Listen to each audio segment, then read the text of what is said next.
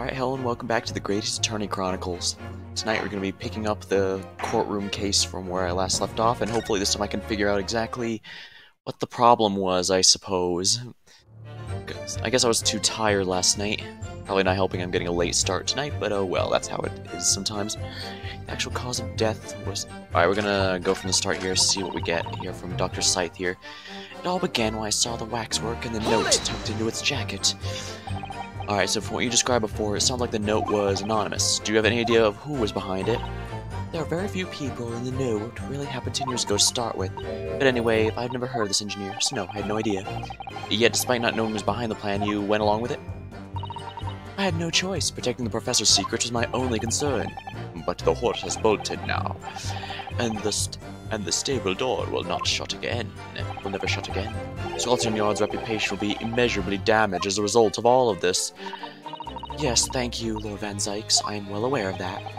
So as I understand it, when you found the birdcage, what you found in the bat cage was the waxwork model. When then was the victim's body? The actual body of the victim, as indicated in the note's instructions, was beneath the experimentation stage. So you knew about the special construction of the stage used to carry out the trick, then. It was quite obvious what happened with the victim and the waxwork. And you switched the two over, didn't you? In other words, you recorded the victim's body as being discovered at the Crystal Tower. Waxwork? I wrapped it and sent it by carriage to the specified address at the specified time. Why were you given such directions? Presumably so that it could be recovered by Dr. Drebber and returned to the Madame Tussauds. I see. And then you put the birdcage back at the experimentation stage. Yes, although someone obviously made a mistake about which cage should go where. I thought I'd made it perfectly clear with the team, but still... I suppose you were focused on the victim's body, that being a more important detail. Yeah, most likely. The body had to be arranged in certain ways to implicate the defendant, which is my job. The actual cause of death was the neck trauma. In the interesting implication here, the fact that the two I have to choose from to find the contradiction here, it's the one where she claims that she plunged into the screwdriver into his already dead body, or from the actual cause of death being the neck trauma. Both of the fact one of these two has to be gives the rather disturbing implication that we need to prove that Dr. Scythe was the murderer, not the engineer, Mr. Drebber, like we originally had thought. Wait, why am I calling him Dr. Drebber? The whole reason he killed the murder victim here was... The whole reason the victim here is dead is because he wanted to get back at the person who ruined his entire life. Hold it! You're quite sure of that, as it was a result of a broken neck? Yes, as a professional, that was more than apparent. You never know just by looking at the photograph of the victim, wouldn't you? Yeah. No, that's very true. Obviously not. Which is precisely why coroners are needed to determine these facts. Yes, assuming this one can be trusted. There's no point in calling an assessment to question without evidence. Let's get back to the testimony. Very well. I enlisted the help of the entire forensic team to address the scene appropriately. The truth is a state secret at the highest level. I have to protect it. Now, the thing I had issue with last night was that all of these are completely unrelated. Actually, since this one was specifically what I was trying to address things with, it didn't work. I tried bringing up the... Actually, rather than try and find one which can contradict, maybe I should go the opposite and mark off the ones I know cannot be the case. The newspaper for the Great Exhibition, this has already given us all the information it can, I think. The crossbow, I think, has also given all information it possibly can. We already know what it was used for, why it was left at the scene where it was. The experiment sketch, again, this has taught us everything we needed to know. We can't do anything more with it anymore. Piece of green cloth, again, this served its purpose. It proved that there was an additional balloon that wasn't supposed to be there, and what had happened to it. I'm thinking the photograph of the victim might matter, but like she said, there's no possible way to tell his neck had been broken simply by looking at a photo. All we can see is here. And while there's obviously a drip here, this is, as you can see with the curve of his chest. Dang, those are some massive pecs. But yeah, you can tell that this is fully consistent with the shape of his chest. So it would make sense to do that. I have the feeling this might be part of it, so we'll put this as the maybe pile. The autopsy report, we know this is completely bunk, so we have to not count it. Likewise, the screwdriver, I'm pretty sure we could. So, the This is gone, this is gone. Maybe. This is gone, this is gone, this is gone. Photograph. I think we've learned everything here we can. We can't even see his chest to see if he was stabbed here. We'll have this as a maybe. The birdcage has taught us everything we can, I think. I tried to show it on both last time, but it wasn't accepted. So unfortunately, we're gonna have to... I'll put this as a maybe, but I'm pretty sure this is gone. And photograph of Drebber here wasn't purely to be used during the investigation stage. I don't think it has anything it can help us with anymore. The camera, I think we've already used. We've already gotten all the information from, so we don't need any more. Piece of broken glass. Again, we've gotten everything. We can mark these two off. Science trophy. Yeah, we can mark this one off completely as well. X-ray. Yeah, there's no way this is going to matter. We'll probably need the killer's autopsy report and the 10-year-old article later, or I think, because the direction this is going, we're going to have to be opening the Pandora's box, as Barak von Zykes warned us. Post-explosion photograph, we clearly already have everything we need from it, so I think we can mark this off. Likewise, Drebber's contract was just here to establish that Odie Yasmin is the same person as the Odie Yasmin that did this article, so again, we can mark these two off for good, I think. We shouldn't need them anymore. The body could be arranged certain ways to implicate the defendant. That was my job. Alright, so you mean what you did with this, correct? I was merely carrying out the engineer's instructions. It was his words. Fabricate some evidence and make it clear Hairbrain alone could have killed Asmund. And there you went without any of your team to where Asmund fallen. That's right, yes.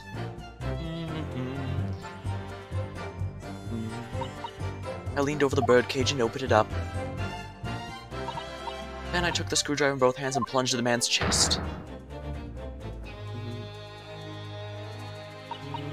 After that, it was simply a matter of recording the stab wound as the cause of death and not the autopsy report, the real cause of death being the fall, of course. I'm sure there's something here in this testimony. You know, if you think it would be appropriate, I'm sure you could ask Dr. Scythe to change the supplementary testimony. Have her change it, yeah. We'll have her change it to the other one then, because last night I was so focused on it. I was focused on the one for over half an hour.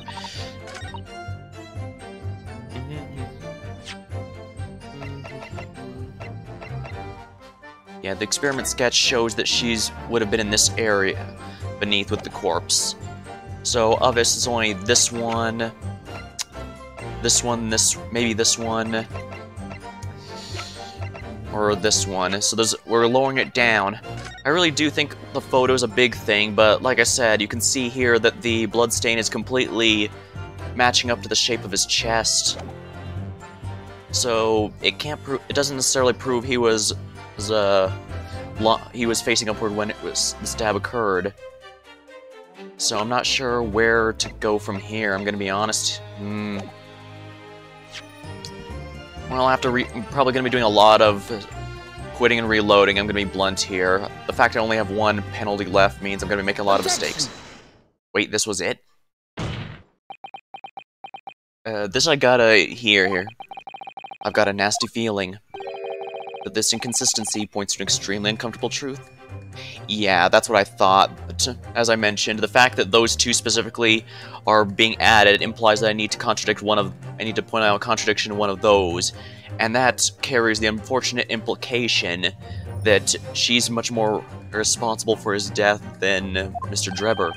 What on earth is the matter, Counsel? Have you lost your tongue? I apologize, my lord.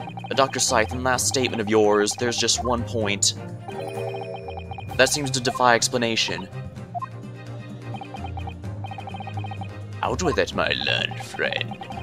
Well, there was an obvious inconsistency between your description and this photograph. I'm gonna be completely blunt with everyone. I only guessed that photograph because it was the first one that I felt was a maybe after eliminating all the ones that couldn't possibly be relevant. Alright, which shows the victim in the birdcage and the events following his death. The court has already examined that photograph, and there is nothing new we can learn from it. Yes, we have already considered it, that's true. But we now know the fact to be different. What do you mean? I believe we should let the defense explain. Where in this photograph will we see the alleged inconsistency with the witness's statement? I'm pretty sure the stain there is what it's after. Look closely at the bloodstain on the victim's chest. It clearly extends downwards in a direction towards the man's feet. And why is that significant, Counsel? Yeah, I did look it up after I was confused last time, and if you stab someone who's already dead, the blood does indeed continue falling. So, yeah, the forensics is there, but... If the victim was stabbed moments before the kinesis machine was set in motion, that's entirely expected. Ah, of course. No, that's not what happened. Exactly, my lord. Dr. Scythe made it very clear in her testimony just now. The point at which she stole Professor Harebrain's screwdriver and stabbed the victim was after the Grand Deception was set in motion, when the birdcage had fallen below the stage and was out of sight. And from the shape of it, it's clear that the birdcage would have fallen on its side after a 30-foot drop. And if the victim really had been stabbed while inside that position, the blood from the wound would have spread out equally in all directions. Wait, really? I mean, we can see the dude's massive pecs lead downward to his... Okay, yeah, I'm gonna be honest. This might be legitimate and I just didn't think about it, or I overthought it. But, yeah, I genuinely was just guessing this one. Alright, for it to have formed a longitudinal appearance for like his picture is inconceivable. Ah. Alright, given the victim's blood seeped vertically downwards from the wound, it must be the case that when you stabbed Mr. Asman, he was standing up. In short, Dr. Scythe, your latest testimony was a total fabrication. Ah.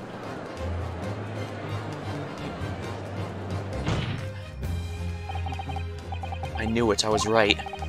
Now I've identified the contradiction. There's only one way to explain the facts. We've all been under a great misapprehension here. What? What sort of misapprehension? Dr. Scythe,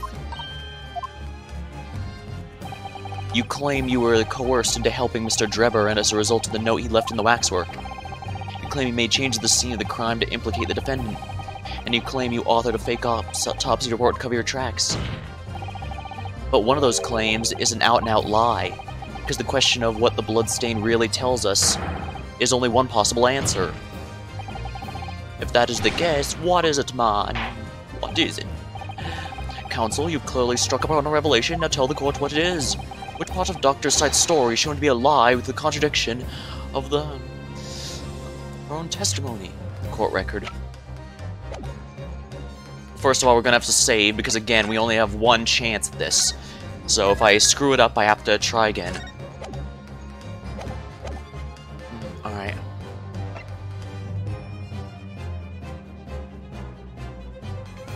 Stabbing the victim is the part that's wrong. The answer is very simple, if you consider the sequence of events. If, when the victim was stabbed, the blood from the wound seeped downward as it did here, you can be sure the victim must have been either sitting or standing upright at the time. But as you rightfully pointed out, the birdcage would have fallen on its side when it fell beneath the stage. Yes, it would, which tells us the victim must have been in that position of his own accord. Oh, that's impossible. The man was dead, remember. No, that's the misapprehension. He survived the fall? When the birdcage fell from the stage in the void below, it must have hit the ground with considerable force.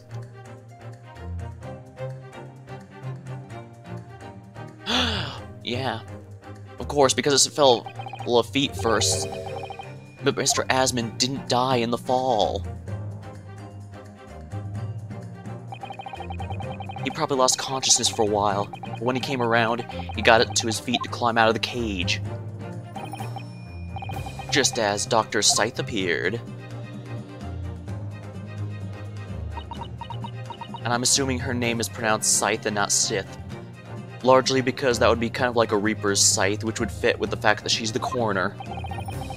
If the victim was in fact alive at that point in time, it changes everything. That would mean she murdered him.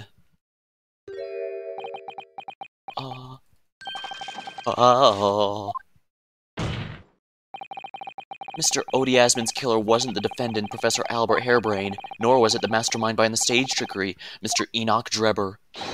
It was you, Dr. Courtney Sight. Ah. Order, order! Can this possibly be true? Have you been taking me for a fool? It was you, was it? You killed him.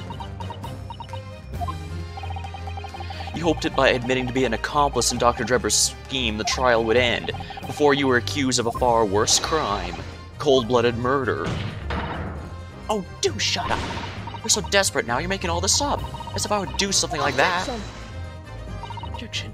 I assure you, the defense is not desperate, Doctor. Mr. Naruto has already established the facts using evidence and logic alone. Huh, logic? Don't make me laugh. Sadly, your logic has a gaping hole in it. What? What do you mean? I thought it was obvious. A motive, boy. You're lacking a motive. What possible reason would I have to kill Mr. Asman? Asman was involved in any number of criminal activities, from coercion, theft to murder. There's no known connection to Dr. Sight here. I'm relieved to say it does seem somewhat far-fetched. True, there's no obvious motive, but there's still something in the back of my mind. I feel sure I've seen something somewhere that hints at why the coroner might have done this. Yes, I might have tampered with the crime scene and concocted a fake report. But murdering someone for no reason is a very different story.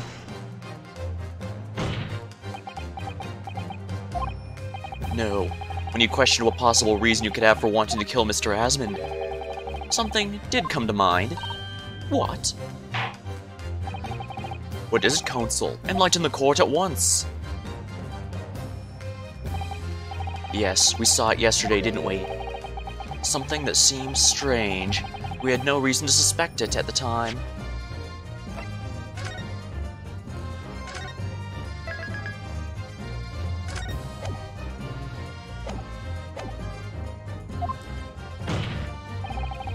There's a particular object that explains why Dr. Scythe would have wanted to kill Mr. Asman.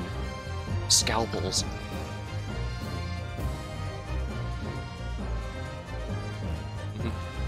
True, we never understand the...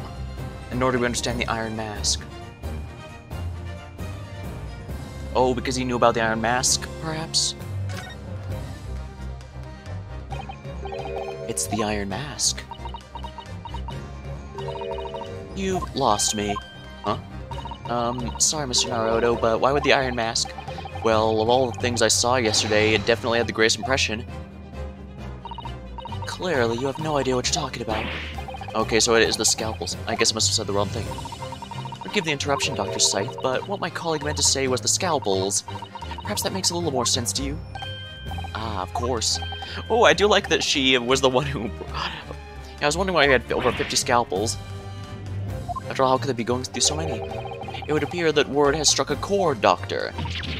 You... come on, out with it. It was yesterday, after we visited your laboratory. Look, this big, thick book here.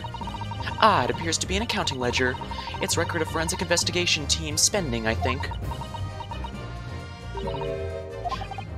What is it? It's clear the team purchases various equipment and supplies on a monthly basis, but... well, one entry seems rather strange. Really? In what way? They're buying 500 scalpels every month.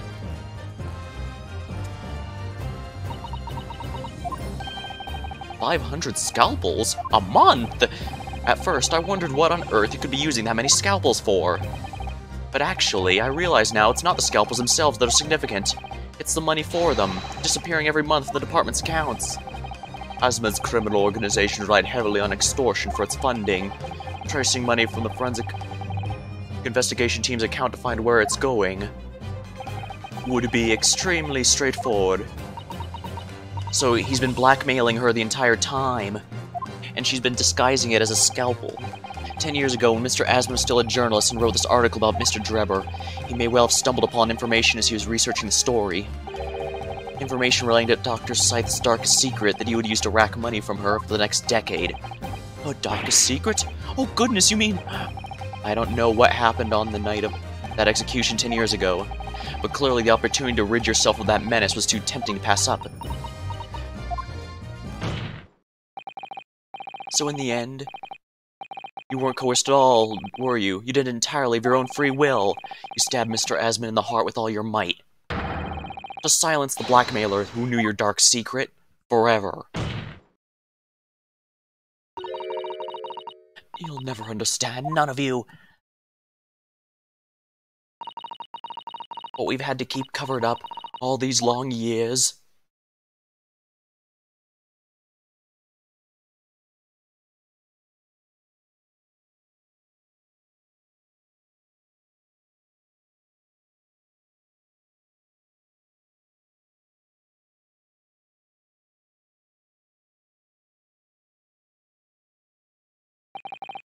As very little machine remains after it was ripped apart by the explosive, the truth of this case will never be properly established unless you speak out.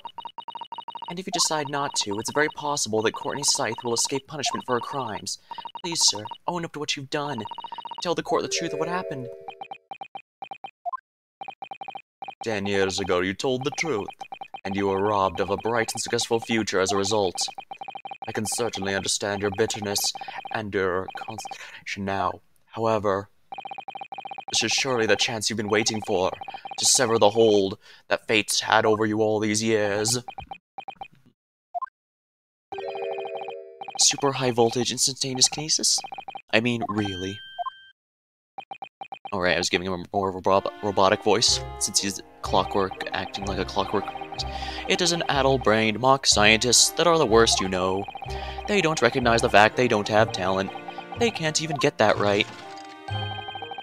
So they end up chasing impossible dreams, having unbridled faith in their abilities.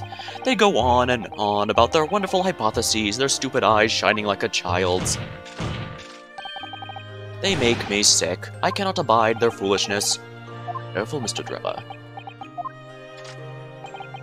I was particularly pleased with the kinesis machine. It made for quite the show, didn't it?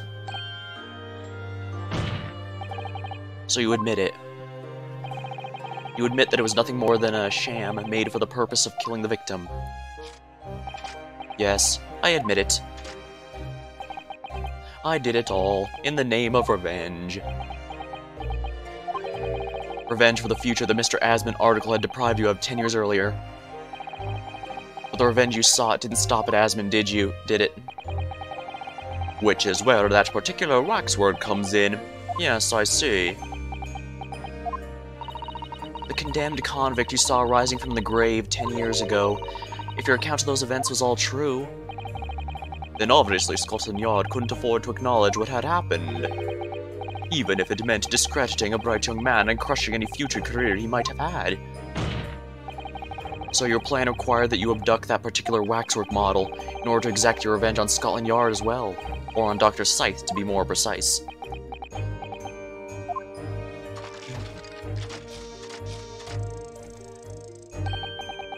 It was a year ago. By some extraordinary twist of fate, Asmund turned up at my workshop. He did not remember who I was, of course. He just wanted to employ my services as an engineer. And he happened to have a paper with him, an article on the front page which caught my eye about the coroner who'd handled that bogus autopsy being appointed to head of the new forensic team. When I learned that news, my cognitive processes started to devise a plan. What a horrid tale! He robbed me of my future, so I wanted to use the man's own wiles against him for revenge, and have that rotten Scotland Yard eating out of my hand at the same time. I wanted them all to suffer the humiliation I had to suffer.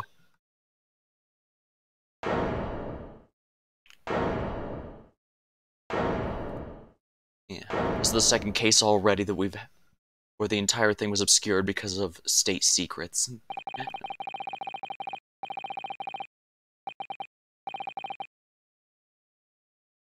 Your actions against those who'd ruined your future were justified as revenge, at least to yourself.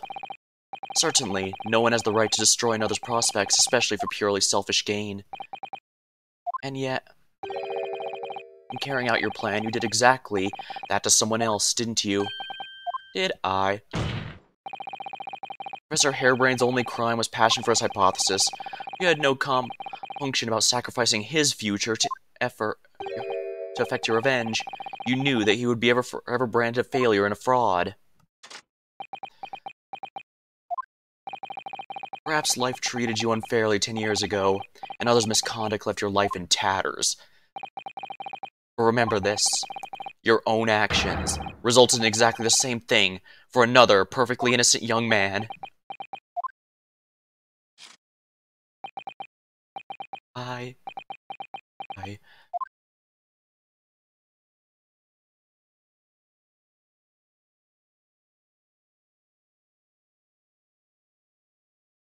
Dang. Lord Van Zykes, what of Dr. Scythe? An immediate warrant for her arrest has been granted and she has been remanded in custody, my lord.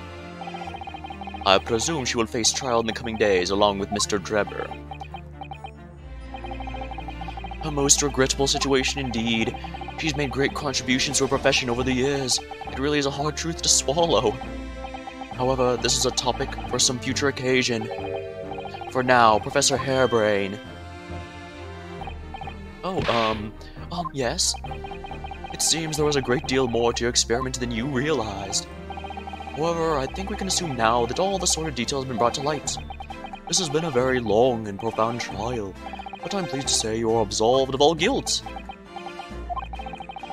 This whole experience has taught me a very great but painful lesson. I've been, this dedicated scientist, this devotee of natural philosophy. I've been selfish and self-centered, and above all, a fool. Professor, I have spent my life thinking of nothing but my research, misguidedly believing that whatever I do, I could do whatever I set my mind to, despite my lack of talent. And the worst of it is, in the process, I have caused others pain and misery, others who are far, far greater people than I. No, Professor, that is not true. What? Don't tar yourself with the same brush as Drebber. What happened was his doing and his alone. This outcome is his fate, not yours. You're not to blame in any way. Yeah, the thing about the first case, we go up against Von Zykes in the first game. The fact is with Miss Gilded, someone who is clearly corrupt and basically got himself to do this. This was obvious. The fact that that was our first case against Von Zykes is no accident. They clearly wanted us to get a bad first impression to him since, well, as far as he's concerned, we were just another defense lawyer trying to possibly working with a corrupt man, and not caring about the truth. But I'm imagining he's starting to change his opinion now because we asked the judge to throw out a not guilty verdict purely to get the full details of the case down here. And I'm hoping he'll turn his opinion on the Japanese people around by the end of this. It hasn't escaped my notice that quite a few people in London have been quite, not particularly nice towards Japanese people. But, well, first of all, it makes sense given the time frame this game takes place, but hopefully we can at least make Von Zykes soften up to us after a bit. After all, by doing this, we prove that we care about the truth just like he does. Alright, Lord Van Zykes. And the derision which he referred to you as earlier, calling you a fool, talentless even. The man has no idea. To believe in yourself and your work, your fingers to the bone to realize your dreams. That is laudable, not laughable. No one has the right to deride another for such choices. Oh. Thank you, Barak.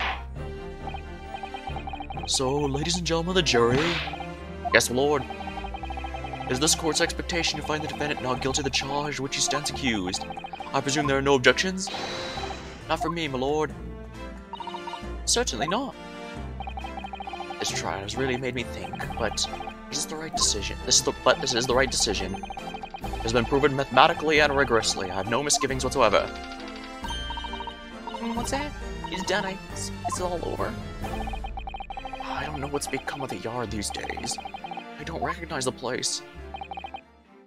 Very well. In that case, I hereby pronounce the defendant not guilty.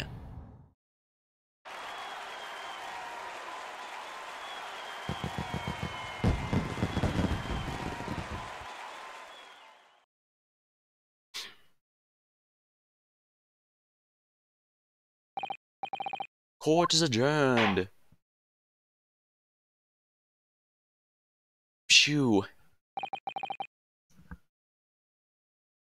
It's over. That was, some trial. The 24th of October, 4:33 p.m. The Old Bailey. Defendant's antechamber. Professor, what a splendid outcome, isn't it? It is. Congratulations, Professor Harebrain. Mr. Naruhodo, Mr. Zato. Truly. Beside myself with gratitude. Could never thank you enough. I'm just glad it's all been cleared up. That you realize you were just caught up in a bad situation. Right now, you know, if I had the research grant money, I'd give a whole lot to you, every penny. Well, that's very kind, but I'm just a student, so... We don't need any financial reward. Your acquittal's more than enough. Oh dear, what can I do? How about this? As a memento, the paper about my hypothesis inside. Well, just as a memento then, thank you. I've been wondering, Professor, what are you going to do now? Oh my, yes, what am I going to do? My hypothesis and my great machine both lie in ruins. But still, it's been too long since I was last in London. Perhaps I'll enjoy some sightseeing. I must explore the great exhibition while I'm here as well, see if new inspiration hits me. Well, that's what happens. If one dream is complete or doesn't work out, you find a new one. I can't allow that. Oh, Von Zykes. Oh, Lord Von Zykes, what are you doing here? Oh, Barrack. I'm sorry you had to go through that, Albert. Well, if I'm honest, it was terrifying. You were like a great demon behind your bench there, hurling down on your prey. You're one of the few true friends I have. I couldn't leave it to anybody else to handle the prosecution, or the defense. I'm sorry? Or the defense. Did I just hear that right? I always knew you had my best interests at heart, don't worry. How about you show me around while I'm here in town? It's been a long time since we left university. We have a lot to catch up on. Listen, Albert. In a few days, your acquittal will be made official. When that happens, you must head straight to Dover. I'll accompany you. From there, you'll cross the channel and make your way back to Germany. I've already purchased the tickets. But no, hold on a minute, Barrack. What about the great exhibition? This is the chance of a lifetime for me. I want to look around. No, sightseeing, Albert. Give on the idea. Sometimes it's hard to see any warmth in those eyes, Barrack. Lord Van Zykes. What's all this about? A necessary precaution. Yes, I think I understand. You do? Well, Iris told me when you met Lord Van Zykes' office some days ago, he asked how Mr. Natsume was doing. Oh yeah, that's right. Okay, so he knows that leaving the country makes them safe from his curse, and he doesn't want his friend to suffer it. I remember being surprised. I think it was nice to ask him. Well, the point is, Mr. Natsume is still alive and well, even though it's been more than 6 months now since he stood trial with the Reaper as a prosecutor. Ah, you mean the Reaper's influence doesn't stretch overseas. Those in the Reaper's sights meet their end days or sometimes months after their acquittal. That's been a pattern up until now. Oh, but of course, we know that both Mr. Natsume and Gina weren't completely innocent. That is true, and perhaps that governs the Reaper's actions. The truly innocent are spared. But I don't want to take any chances with a close personal friend. Oh, Barrack. Like the mustached Japanese man, this man should leave the country without delay. That is why I'm packing him off to Germany at once. Right. Does your friend's shape package get any say in it? Oh goodness, was that your intention all along then, Lord Van Zykes? In court, where people think of him as the Reaper, this man seems absolutely merciless, and yet, sometimes I feel as though I don't understand it all. Well, yeah, I think he's not exactly a fan of his Reaper reputation, but he at least makes use of it while he has it. It is time to go out. Back to prison for the time being. Yes, alright. Well then, Mr. Naruhodo. Thank you so much for everything. Oh, not at all, Professor. It was a pleasure getting to know you. Best wishes, Professor Harebrain. Well, once the dust is settled, you must come and visit me in Germany. Anyway, goodbye for now.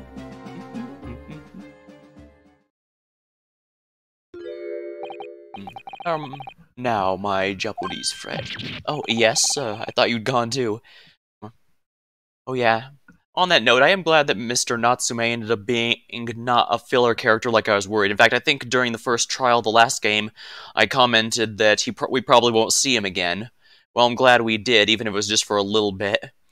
It's not a big deal. In fact, he's really just there to confirm that he's been doing well since he got back to Japan, but it does make it feel like that case wasn't a filler at all. Although granted, now that we know the second case he was involved in, that means it was actually a lot more plot relevant than expected, especially now that we know that his room was hiding the collar of the dog that the professor used to murder people with. Oh yes, I thought you'd gone. We have matters to discuss. Can you spare me some time? Oh, you want to talk with me? Certainly. I'll be waiting in the courtroom in 10 minutes. Well, that was strange. For some reason, I didn't get that sense of impending doom as he walked away this time. Alright, he's probably gonna tell us the truth behind. Yeah, the enigma, Baron von Zykes. What does he want to discuss, I wonder? The answer awaits in the courtroom, I suppose. Here goes, then.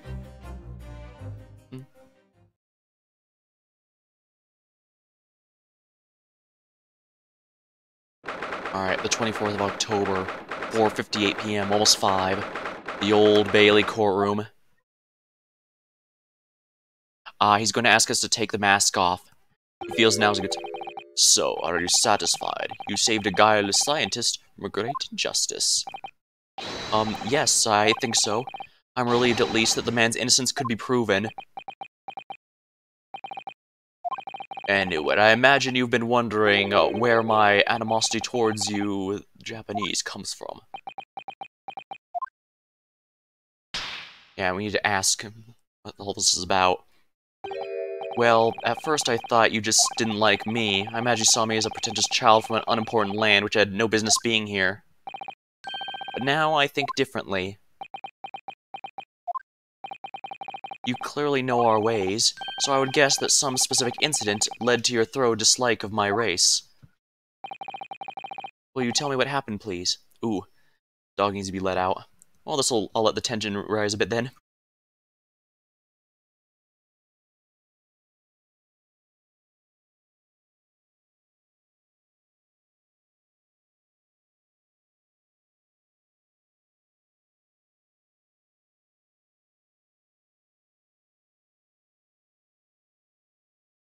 Alright, and we now finally get to learn the truth here. The Professor. I thought I'd never hear that name in this courtroom again, to be honest. He took your brother's life. Clint. My brother was Clint von Zykes. 16 years ago, when I was still just in my teens, he was already... Oh, dang it.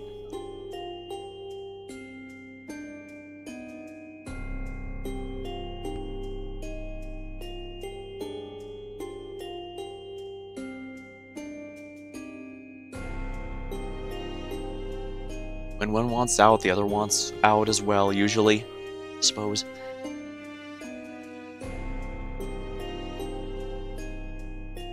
He was already the director of prosecutions and a key member of the judiciary. I looked up to him. He was everything I aspired to be. He was involved with the establishment of the justice systems in foreign countries as well. There were exchange programs between Britain and other nations to share knowledge and ideas. As a part of one of those programs, 3 judicial students came to Britain from your homeland, the Empire of Japan. Oh, that was 16 years ago then. One of them could have been my father. Of course, I remember Dr. Mikotaba well. I had no idea. I was a minor at the time, training at the prosecutor's office. One day, Clint introduced me to 3 visiting Japanese. So, you've actually met my father. He and his colleagues were polite and amicable. They were adept at their work and exacting in their standards. It was my first encounter with Japanese spirit, and it made a great impression on me. But 6 years later, that's when it happened. The investigation was going nowhere. There were no suspects even, just an ever-growing list of victims. And in the end, my brother became one of them. In fact, before the case was finally resolved. I'm sorry, Lord Van Zykes. Truly. Clint was always ready to put his life on the line for justice anyway, so he wouldn't have wanted it any other way. He lost his life to the killer, but it was his victory in the end. Oh, one needs back in. Give me a moment, please.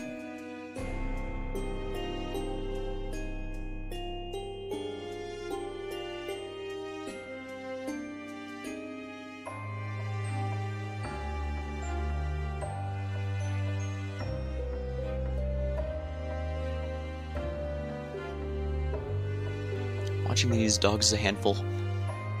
Oh, and here comes the other one I should have known.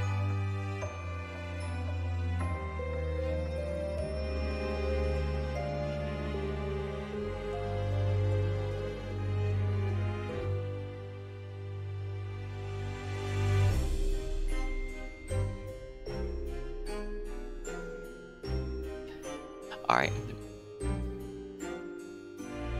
It was his victory in the end. For me personally, though, it was a great loss. I found myself in a very dark place indeed.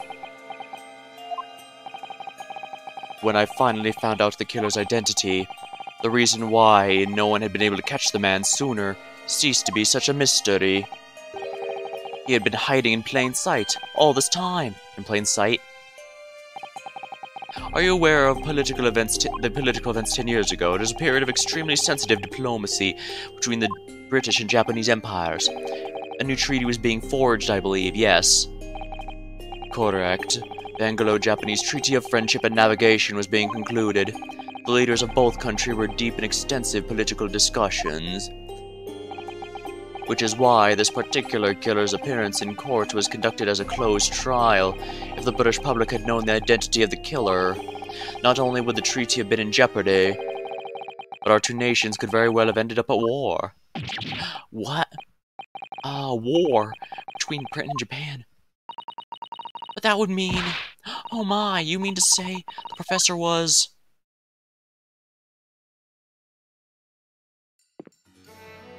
When the trial reached its conclusion earlier, I thought to myself, yes, it's time.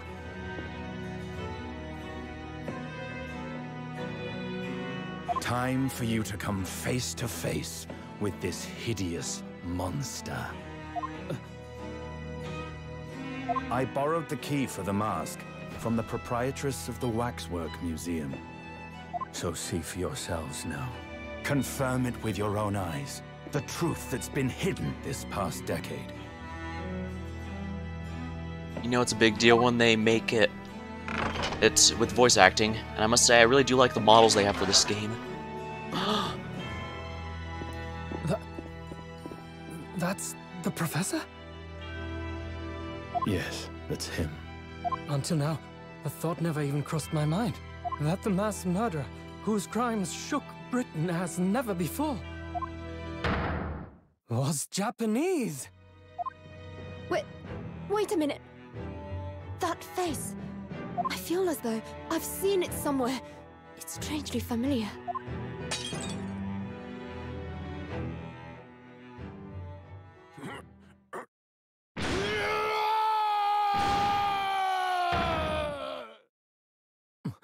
Is your partner going Super Saiyan over there, Von Zykes?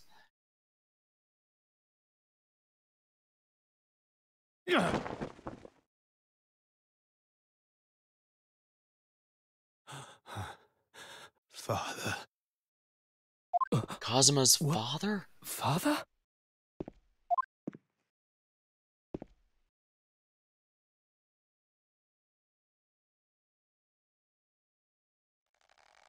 Yeah, we figured this out pretty early, but this just confirms it.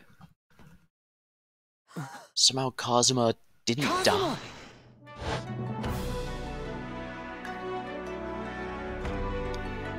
My best friend, Kazuma Asogi. After a whole year, finally his memories returned.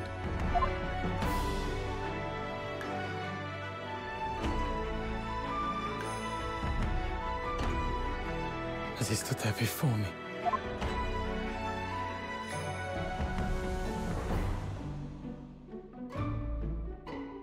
Ryunosuke.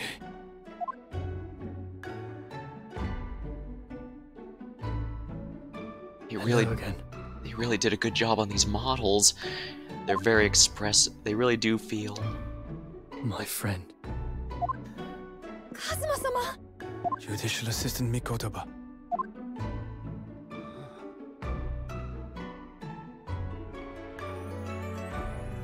It's been a very long road. Thank you. Thank you for guiding my friend here when I could not. It was an honor.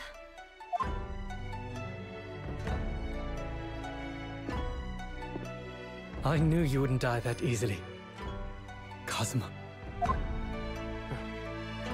I owe you thanks, too, for taking good care of that in my absence. Oh. Karuma, the great blade of the Asogi clan, passed down through the generations. When we left Japan, this sword was at my friend's side. A Japanese man's katana is his soul, and he couldn't be parted from it.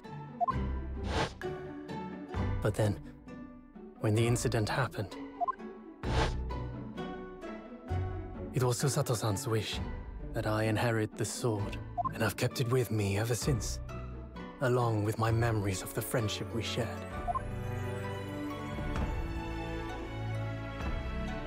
With this by my side, I always felt that you were watching over me somehow.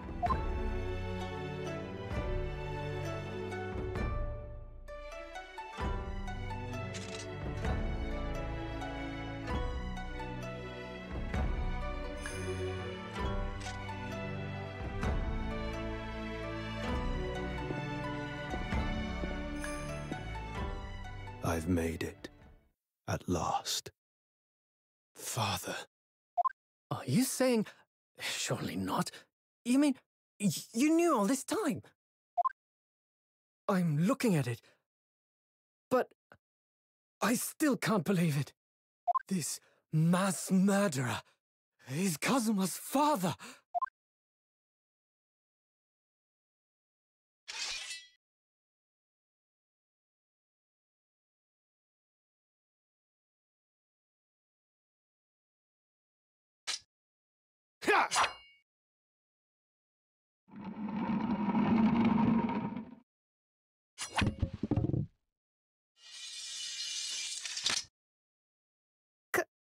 Kazuma-sama.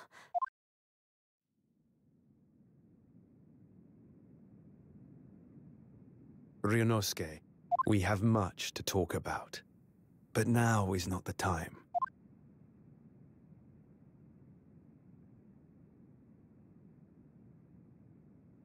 I'll be seeing you.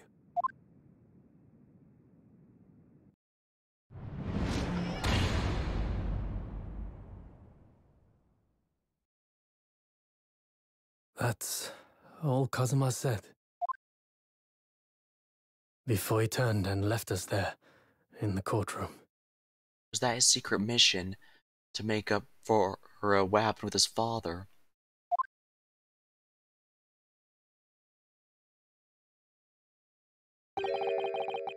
So he's the living afterimage of the man who took my brother's life, is he? Yes, Kazuma Sogi, my best friend.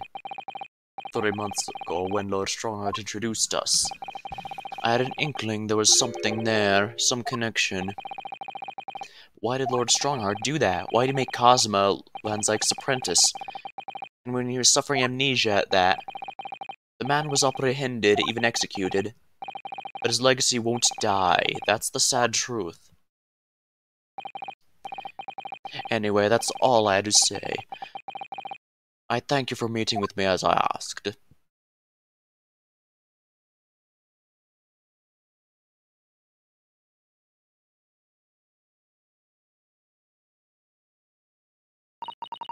"10 years ago, my grandmother took me to the railway station.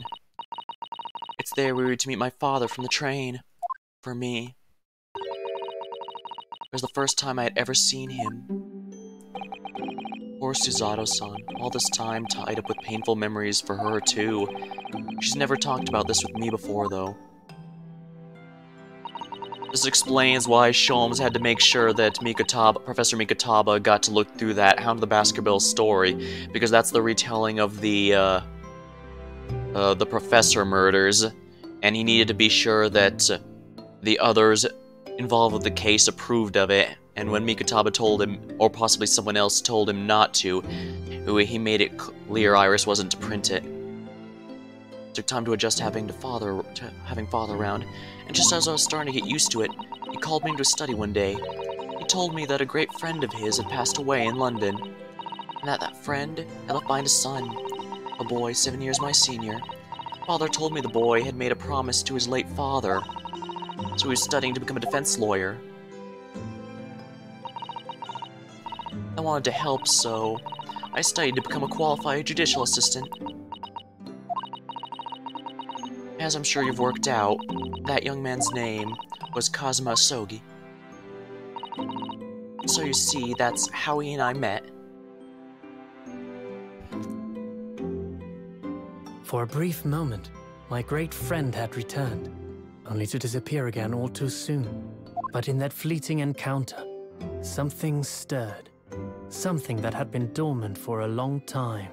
As if great wheels had been set in motion. I could almost hear them creaking into life. In some ways, it was the end of a chapter. But in many, it was the start of a new one. Oh, these are all the start of a new one. Then again, that seems to be a running theme here. Whenever something feels like it's reaching its conclusion, it's actually the start of something more.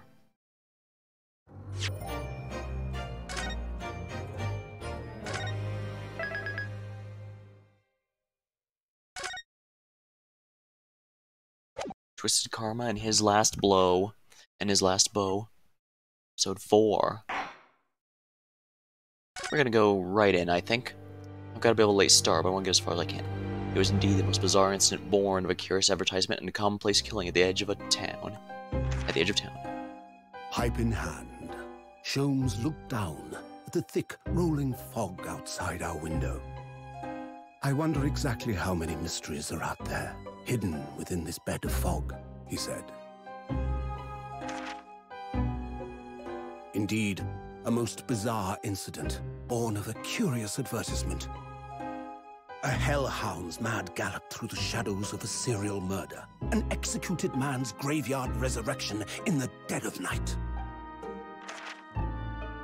And a commonplace killing in a small, forgotten room at the edge of town. There is, naturally, always another side to every case, of which most remain ignorant. And it is that other side which compels me to the scene of the crime, Wilson. So quickly now, take your hat and let's be on our way, my dear fellow. For our adventure is not over yet. Come, the game is afoot.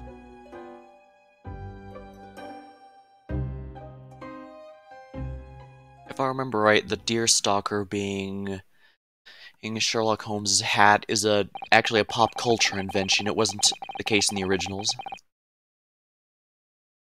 8 days after the earth-shattering trial and Cosimo regaining his memory, we were in the foyer of one of London's most luxurious hotels, the Great Waterloo Hotel.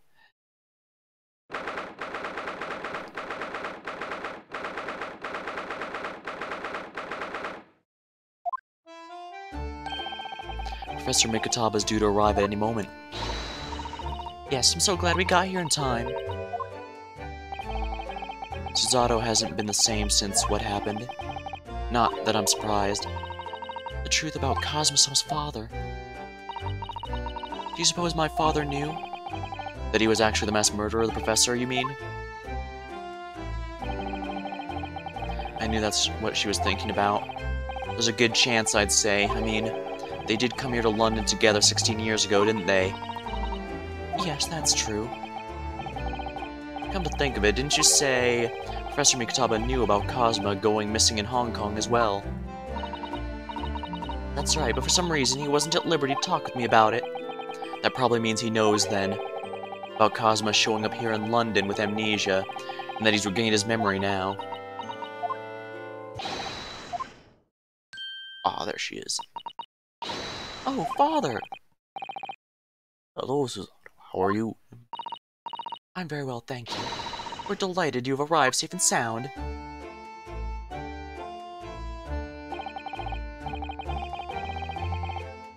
Hello, Mr. Naruhodo. Very kind of you to take the trouble to meet us here. Oh, not at all. It's my pleasure. I've heard all about your extraordinary exploits here in London. You know, news has crossed the seas. It has? I always look forward to reading the monthly reports that arrive with the steamships from Britain. Oh, I see. Oh, thank you very much. Who is this man? Why do I feel as though I've seen him before? From the dig of your expression, you can't quite place me. Well, in that case, how about a little reminder? Says your a firm tap should do it. Yes. Here we go then. I hereby pronounce the defendant, Ryunosuke Naruhodo, guilty. You're the Japanese judge.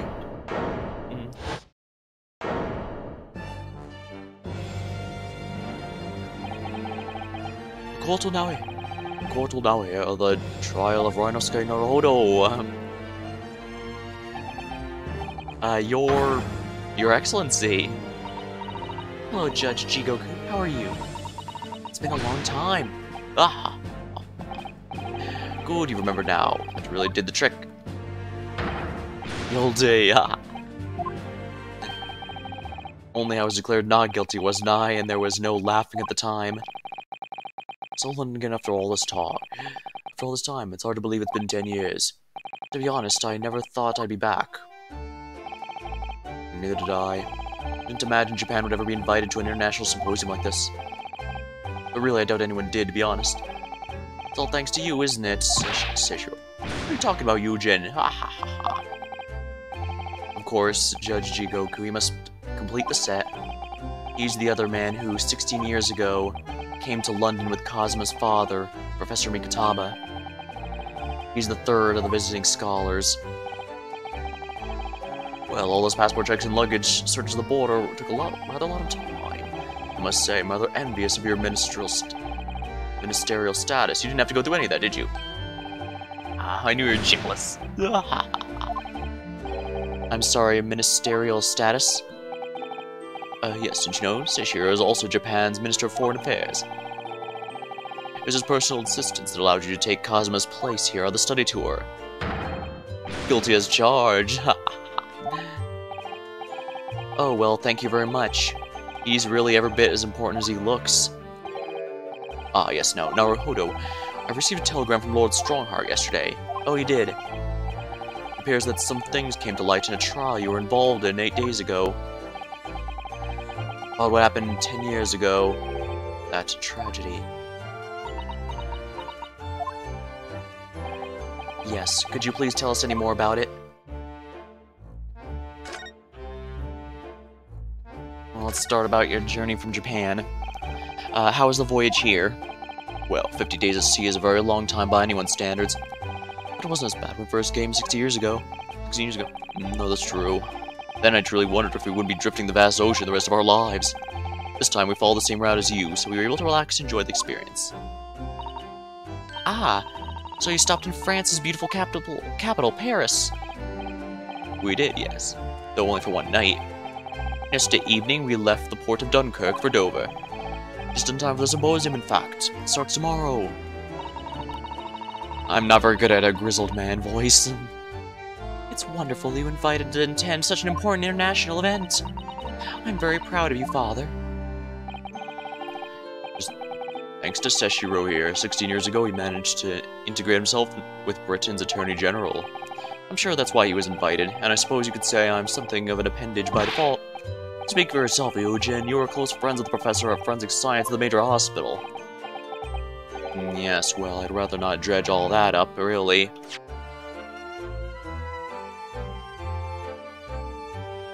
Did he know Dr. Scythe?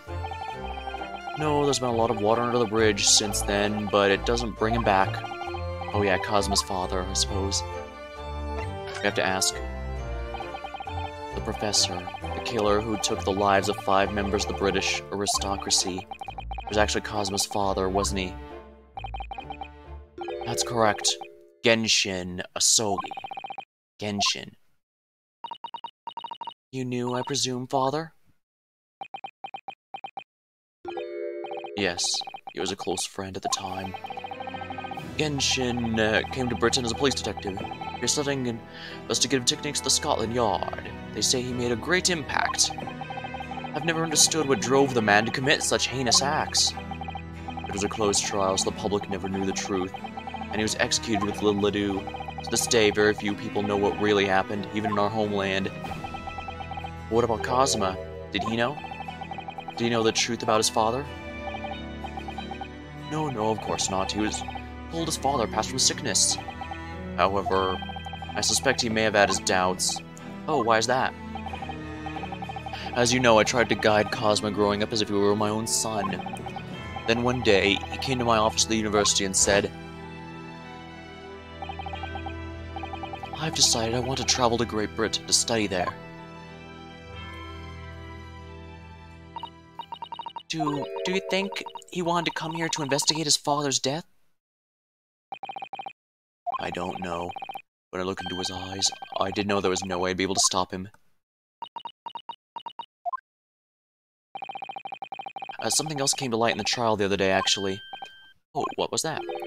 Well, having disappeared in Hong Kong and been missing for almost a year, Cosmo has since turned up here in London working as the apprentice of Lord Van Zykes. What? What? That's news to us. So, Lord Strongheart's telegram neglected to mention that part, then. As you know, we both thought Cosmo had died on the steamship during our voyage to Great Britain in January.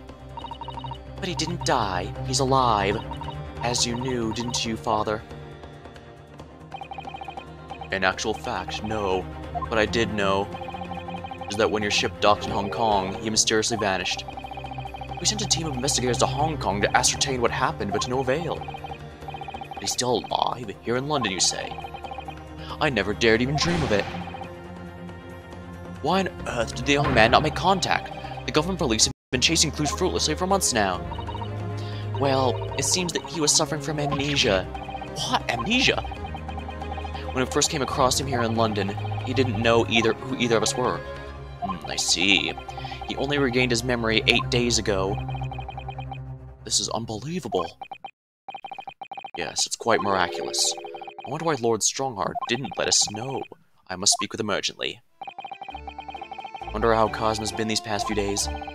Would it be wrong of us to go and visit him? Time in Britain.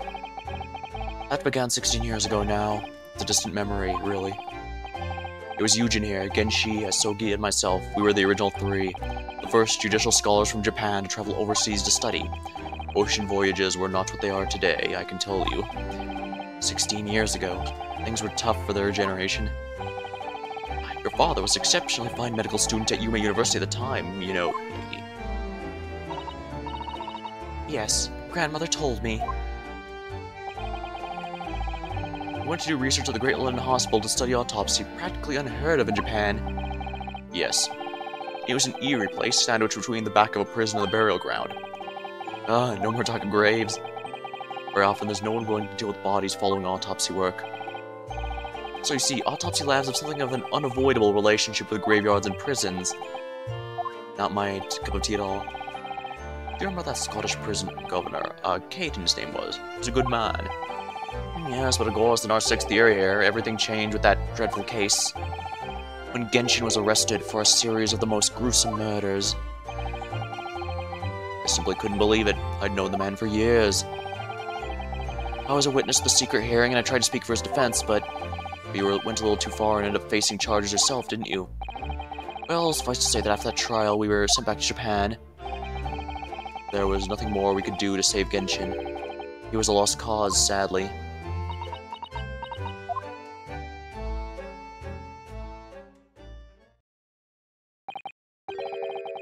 Well, if you'll excuse us now.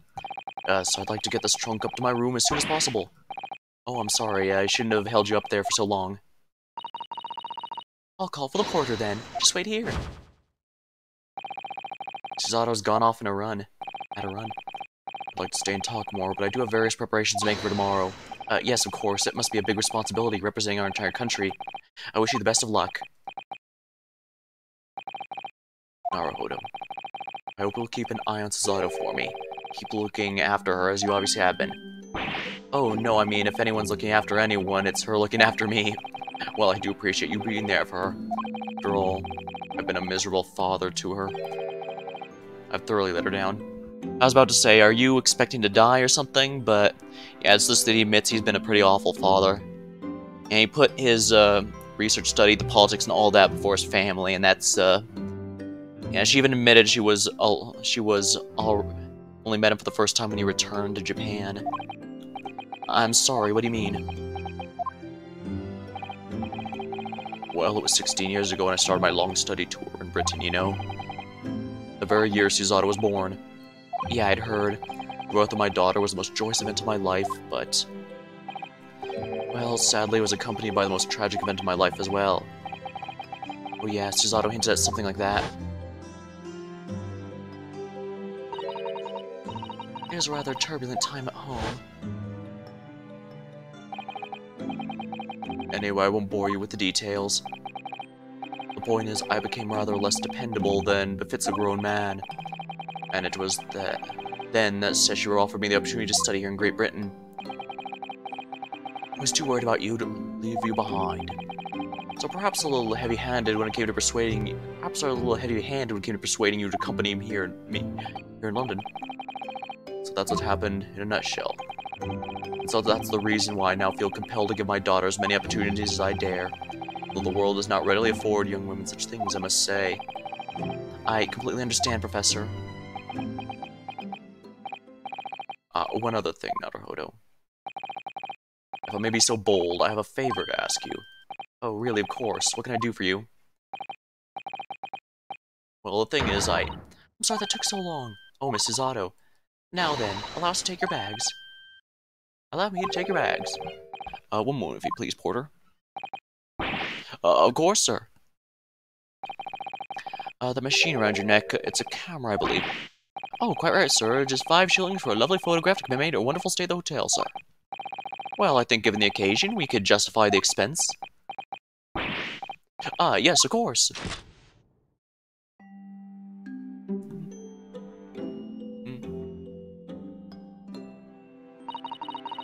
I'd like to thank you for coming with me, Mr. Naruhodo.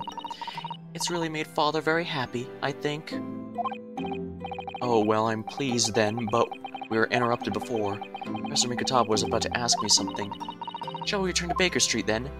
Well, unfortunately, I think we may know our next murder victim. Except Iris will have some delicious tea waiting for us. Yes, let us go. I'm getting more and more anxious about Cosmo, though. Perhaps I'll try to meet with Lord Strongheart later and ask after him.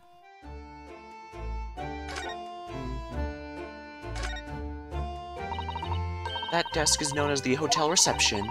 Anyone wanting to spend the night here has to report there to sign in for their stay.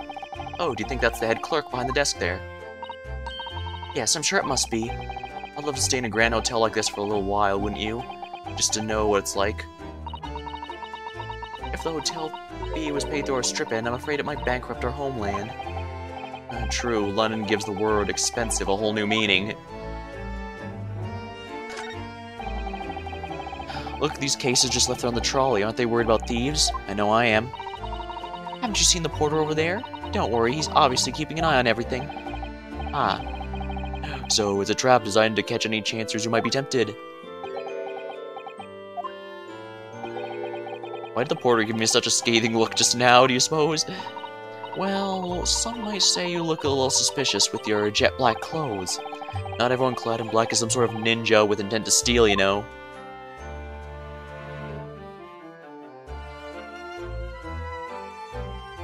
Ooh, chandelier. Have you seen all those sparkling jewels up there? They must have gathered every single gem in the world for that. It's called a chandelier, I believe. It's designed to provide elegant lighting in large, spacious rooms such as this. So they had to gather every gem in the world just to illuminate one room? It's probably electric light bulbs that are actually throwing the light. If I tried to hang something like that from the ceiling in the office, it would be scraping on the floor. I think perhaps chandeliers aren't for you, Mr. Naruhodo.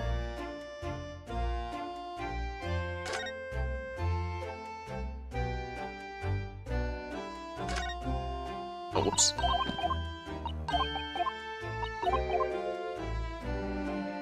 Ooh, a painting. Look at that, it's a picture of the Crystal Tower.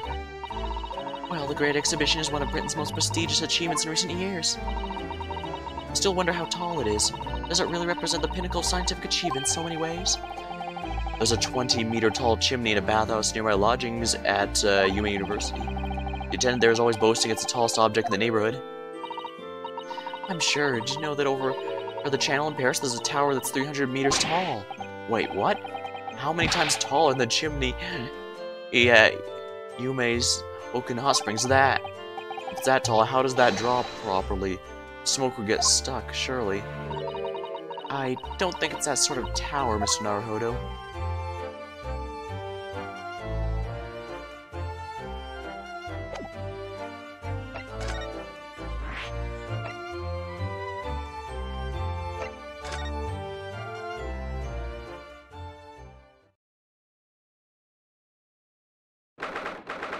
It's his mask.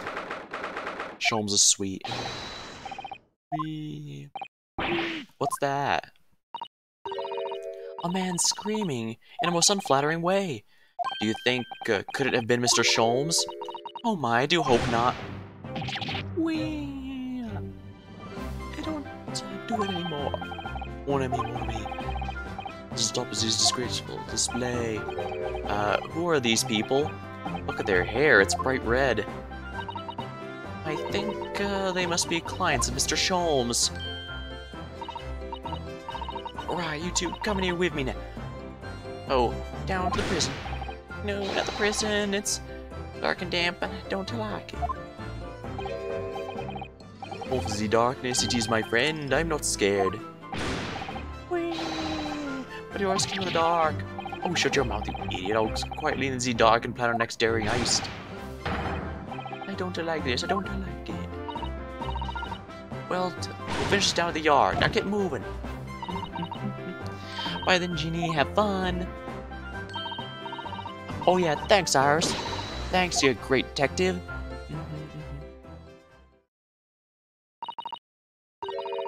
Gina makes a fine detective herself, doesn't she? Oh, Susie and Runo. Hello, Iris, we're home. Well, did you find your daddy? Yes, we arrived at the hotel just before he and his friend. Oh, that's great news. Hope I'll get to see my daddy again soon. Yes, of course. Dr. John H. Wilson. So, Iris, all that remains now is the greatest problems known to man. Wait, what? Before we concern ourselves with that, I believe some tea is in order, don't you, my dear fellows?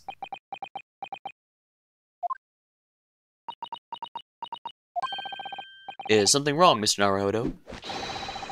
Do I have a crumb or such like on my face? Not so much on your face as on your head, I'd say. Go on then, everyone. I've brewed a lovely special blend. Time for tea. Whatever's going on here today. In that case, let us sit and drink now, for I am in fact expecting a guest later today. Alright, what does that other thing over here say? This blackboard's where Iris scribbles down her latest ideas, isn't it? Let's see. Oh, she seems to have drawn a lot of little stick figures. Cheap apples the market, is what all them say. Well, the little figures can speak. All your questions would be answered if only you would read this month's Rants magazine. So I'm the only one who can't make any sense of this.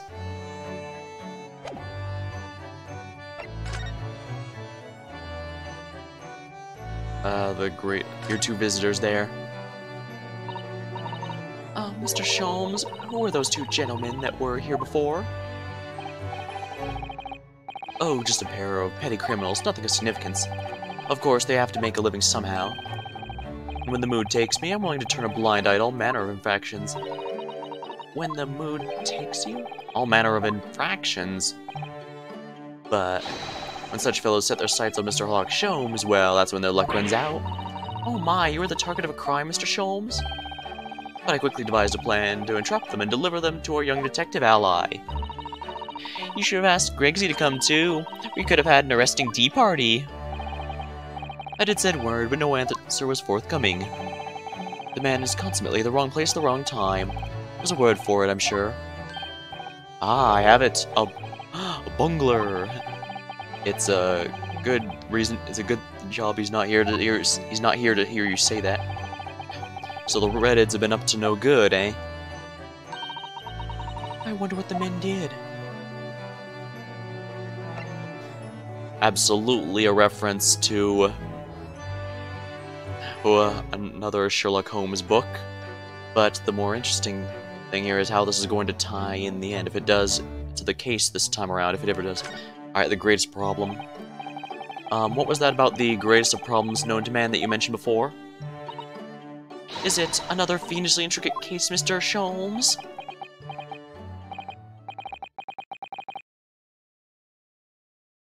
How would I best explain it? Are you aware of the theory of evolution by natural selection, perchance? I think I've heard talk of it somewhere, possibly. It's a revolutionary scientific theory that was newly proposed 40 years ago now. According to its author, Mr. Darwin, we humans were once apes that lived in the treetops. That's massively overly simplifying it, but it would be way too long to explain the whole details behind that. Indeed, and from the very moment those apes descended from the canopy to live as humans, it's been our lot to be at the mercy of the greatest problem known to man. Our lot? What is this great problem, Mr. Sholmes? Why, is it not obvious, my dear madam? The problem of rent. Ha. Oh, but did you not receive a rather large sum of money from Madame Two-Spells the other day? Pshaw, a large sum? One potted herb for Iris, a new motor car for me later, and that's all. It's quite disappeared, I assure you. Honestly, Hurley, you know you squandered it. Yes, well, anyway, 2 days ago, I discovered the answer to man's greatest problem. For the coming month, at least. And what was the answer? Why, there is a substantial clue before your very eyes. Don't tell me, let me see. Humans are sorry creatures, unable to see what's in front of their noses. Let me give you some assistance. Don't look, but observe me very closely. There's one particular feature about my person that's changed. She knows in the end, I think. In the end? It's been stabbing me in both eyes right from the very beginning of our conversation. I think we might need another clue before we uncover the full answer, Mr. Naruhodo. Thanks for the hint. I'll be tearing my hair out if this charade goes on much longer. Now, the lie you told, I think that's a bigger deal here. Mr. Sholmes, isn't it about time you told us the truth? Just over a week ago, you said to us... I will now tell you something of the first importance, my dear fellow. Great detectives are wont to lie. It'll serve you well to remember that.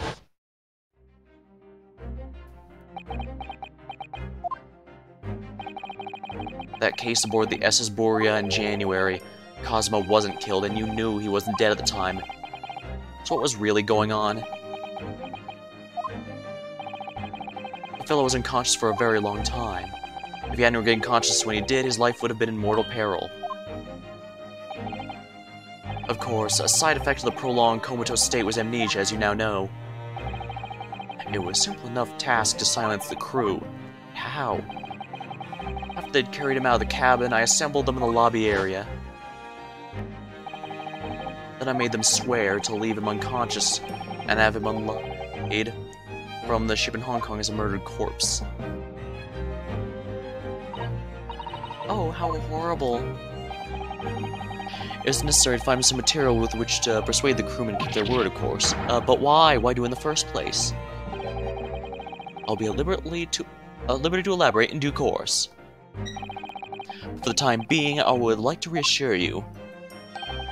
I didn't foresee the subsequent events. What events? His disappearance in Hong Kong. Oh.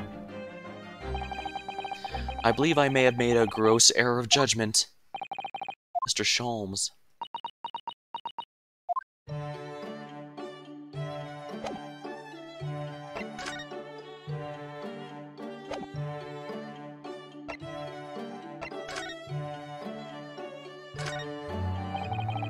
The mask Cosmo wore when he was assigned to Lord Van Zykes' apprentice.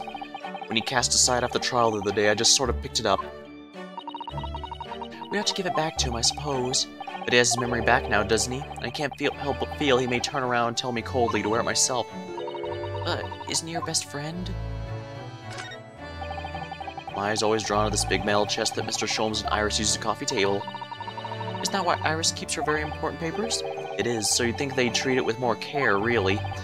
But only the other day I saw Mr. Sholmes kick it. Oh no. I suppose something must have been frustrating him. What a shame to mistreat the furniture, though. Was it damaged? The chest was fine, but Mr. Sholmes was doubled up on the floor for almost 10 minutes. Oh dear, that's a painful tale.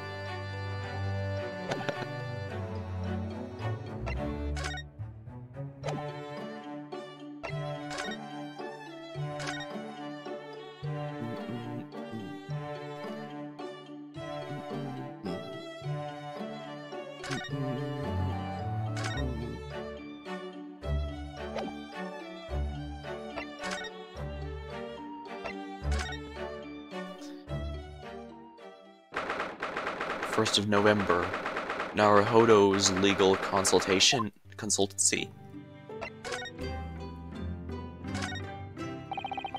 The spade's still here, look. Please, Mr. Naruhodo, it's not a spade, as I think you are well known. It is a shovel. Didn't take long to reignite that old argument. Ah, I have an idea. Let's give the implement a name, like Professor Hairbrain named his tools. Oh, I never thought of doing that.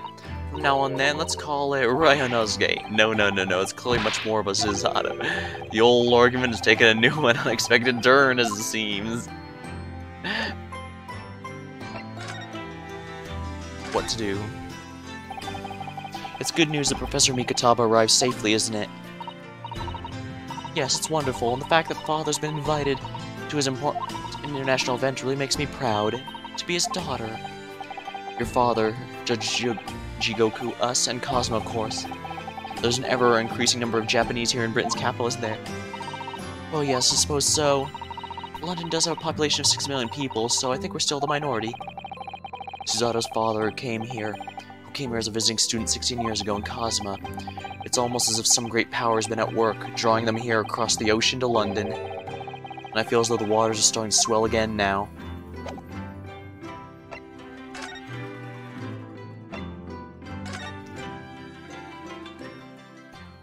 Now, this is what we've been pushed to do for a while now. Ooh, 1st of November, British Supreme Court, Lord Chief Justice's office. Oh dear. I imagine Lord Strongheart is boxing Von Zykes' ears right now for what he pulled. There's the final draft of the opening address for tomorrow's proceedings. I've supplemented your original with the figures you asked for from the yard. I see. Excellent work. Thank you. Oh, nice that his mouth is moving to help establish their... You're welcome, my lord. What's Lord Van Zykes doing here? My, there seems to be an awful lot of tension in the air, wouldn't you say? This place is stifling enough as it is.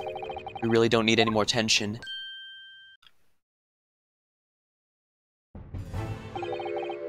My apologies. I didn't notice you come in. Your small stature and dark dress make you all but invisible to me. Yeah, I think I mentioned from the start, this guy's giving me some rough vibes. It's great that he intends to modernize Britain and embrace the future, but we already know he's had his hand in a lot of different pies. And I don't think I want a slice of any one of them. Oh, no, it's talking about our wearing black shirt. Now on, you must dress in white from head to toe whenever you come here. Now then, Mr. Naruhodo. Yes, my lord. I'm right here. Kill me now. Is something wrong? Perhaps it is a little too hot in here for you. No, not at all. I mean, I've never experienced a room with perfect temperature, such perfect temperature. Well, for sure, the beads of sweat carving their way down your face seem to suggest otherwise. Because the daggers are staring at me with mainly. As you're no doubt aware, my International Forensic Science Symposium begins tomorrow. In fact, your father arrived in London earlier today, I hear, madam. Oh, yes, that's right, my lord. He's extremely honored to have been invited. I'll leave the remaining preparations for the meeting room in your capable hands in Lord Van Zyk's. I will attend at once.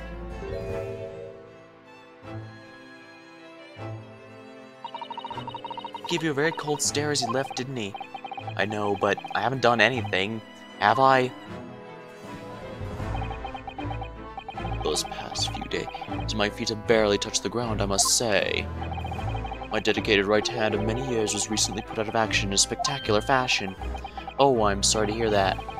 Is your left hand still in service? Mr. Naruhodo, he's talking about Dr. Scythe. Oh, yeah, it makes sense he wouldn't be aware of that figure of speech. I'm terribly sorry about that. I was just, Fear not, you've done nothing wrong. Dr. Scythe's own wrongdoing precipitated the situation. You needn't concern yourself with it any further. That would be a lot easier to do if it weren't for the piercing stare you're giving me. Lord Van Zyk's doing an admirable job of holding the fort. Though disturbingly, his apprentice has been missing since yesterday. Oh, missing? What's become of Cosmo-sama now?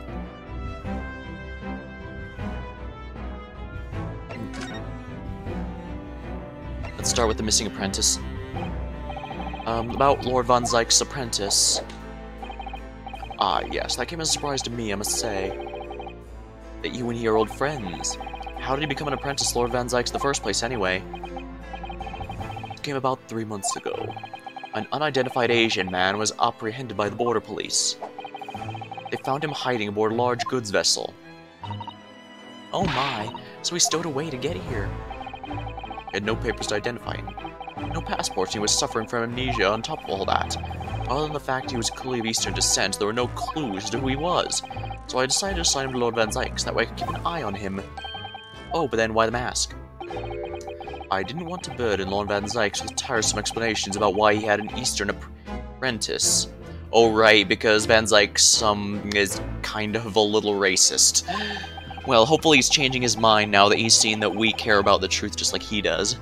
And as we saw, for all of his negative traits, he does at least have a positive one in that he cares about the truth above everything else, including, and he's more than fine throwing his own racism out the window if it means he can get the truth. So it would be so much easier to explain why he was wearing a mask. He's proving to be a great help to Lord Van Zyk's. I have high hopes for his future. By the way, do you know where he's gone? No idea, but I believe he's left London for the time being. Oh. I take it you also didn't know. That the man's father was one of the country's most infamous criminals, I mean. Genshin. Forensic Science. Let's start with the Forensic Science Symposium then. Not long ago, visitor numbers to the Great Exhibition exceeded 30 million. 30 million? Are there even that many people in the world? As a comparison, Mr. Naruhodo, the population of the imperial capital Tokyo is 2 million. I'll be opening the International Forensic Science Symposium in the exhibition's main auditorium. This event has been 2 years in the making, 2 years of preparations and negotiations with other countries. Sounds like a tremendous achievement, congratulations! The 20th century will see the wholesale adoption of forensic investigation techniques, and cooperation between policing organizations around the globe will be essential, which is why this landmark first symposium will be had to be hosted here at the heart of our great British Empire. In order that Scotland Yard can become the leading investigative organization in the New World. He's the same as ever, I see. That passion of his is quite something. You're every bit as passionate in your own way, I'm sure, Mr. Naruhodo. I'm the only person in this country who truly cares about the future that embraces forensic science. It was my intention to become Her Majesty's Attorney General and reform the yard from the ground up. So the disgrace of the forensic investigation team has been a bitter blow to my ambitions.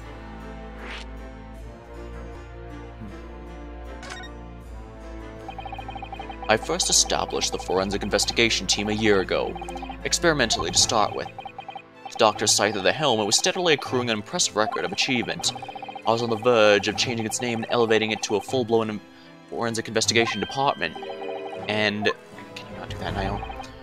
Obviously, nobody wants to hear anything about it at the moment. Even I can't keep the story out of the papers. 6 million Londoners will be cursing forensic science now. This incident will set back our country's advancement in the field by a good 10 years, I'd say. Unintended repercussions of our trial. We simply couldn't have overlooked what had happened, though. Of course not. We should all be grateful to you both. Anyways, I still reform this country's policing when I become Attorney General. This might delay my plans, but it will not alter them. Nothing will stand in my way. Cosmo's father's crimes. What we learned from the trial 8 days ago was a huge shock, that my friend's father was... Ah yes, Genshin Asogi. Professor case 10 years ago caused a great stir here in Britain. There were such awful murders, and unprecedented, using a ferocious dog as a murder weapon. And no one would have believed the culprit was a foreign student invited here to study about the government. So the true identity of the killer could not be made public then, and it can't be made public now. Nobody in our country knows it was him, and neither do the citizens of London. The main motivation was to avoid aggravating relations between our two nations at the time, I understand. Correct. However, it has been noted that there were some supporters of the professor's apparent cause. Wait, what? Supporters of a mass murderer? You see, the majority of the man's victims were a blight on the aristocracy of the day. Somewhat ironically, their deaths actually benefited society. Or so a fair few thinkers in London believed, anyway. Right, I see. But it was still murder, wasn't it? Yeah, they're scumbags, but murder is still an excessive way to deal with scumbags. Too excessive, far too excessive. Seems we're very similar, doesn't it? To the idea of the Reaper of Bailey.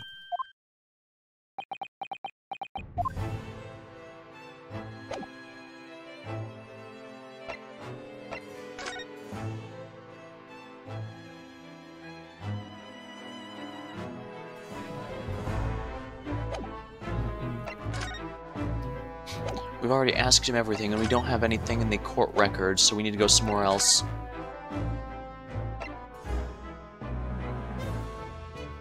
Are you sure we've asked everything we need to, Miss Naruto? So there's something else here we need to speak with him about.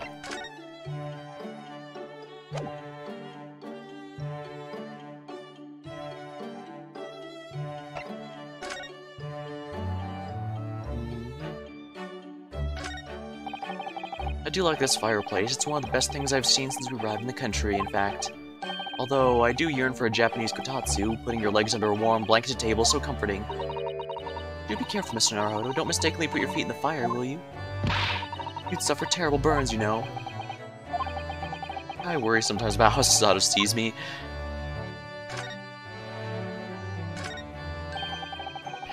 This is Mr. Sholm's famous violin. The one he found being sold for a song at pawnbrokery. What's it called? A shoddy... something? Oh yes, the wonderful instrument features the adventures of Herlock Sholmes. It's a world-famous Stradivarius. Stradivarius, Mr. Naruhodo. Stradivarius. Are you even trying now?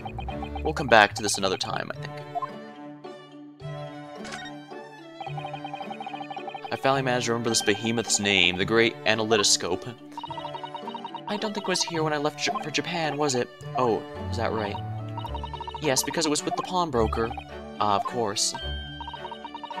Oh, that's giving me a wonderful idea. I could pawn everything that's on your desk. The office would be tidy at last. Don't even joke about that, Miss Susato. You are joking, aren't you?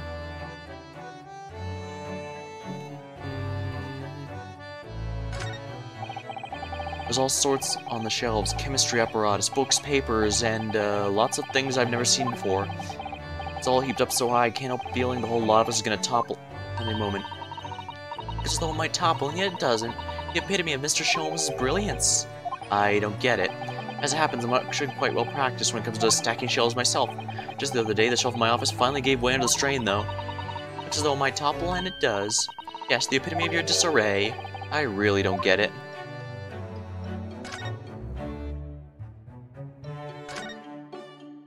I can't ask Sholmes about his hair for some reason.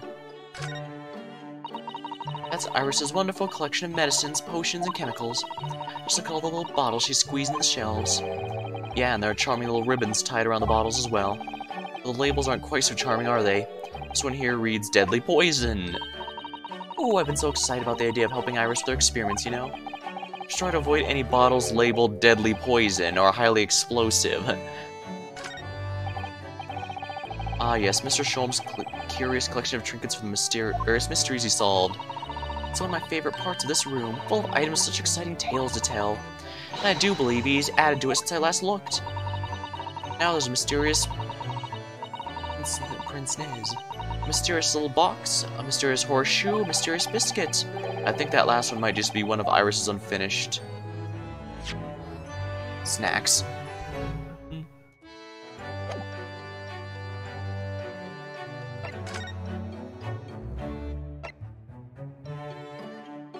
I can't ask him about his hair for some reason.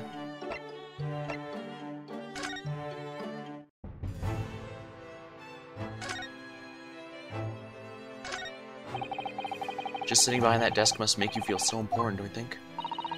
Would you like to have an office like this, Mr. Naruhodo, with such a grand desk? Who, me? No, I don't think so. Oh, well, imagine if you suddenly found yourself needing the toilet. You have so far to go. How true. Perhaps the important people who work in ostentatious offices like this haven't considered such things. I'm gonna take that as a compliment. You couldn't read all these books even if you were reincarnated 6 times over as a bookworm. Can Lord Strongheart really have read all these? Thinking about it, Father's study's full of books that look as though they've never been read too. Well, really. Peddlers of books are forever pushing their wares on him, you see. And I think he's just too kind-hearted to refuse them. There's a phrase for that in Britain. People would say they saw him coming.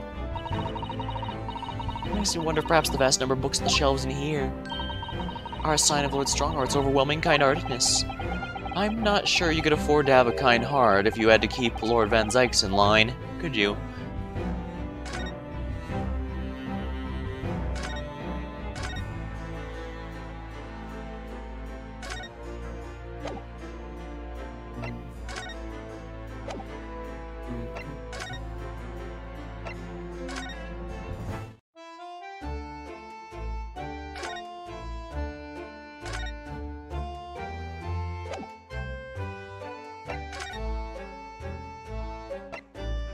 So nervous here. I'd love to ask if I could borrow some books, but I just can't. Are you sure we've asked everything we need to, Mr. Naruhodo? Oh, there's nothing to be enjoying the luxuriant atmosphere. I know it's only an attic room, but I find this place more relaxing than anywhere else.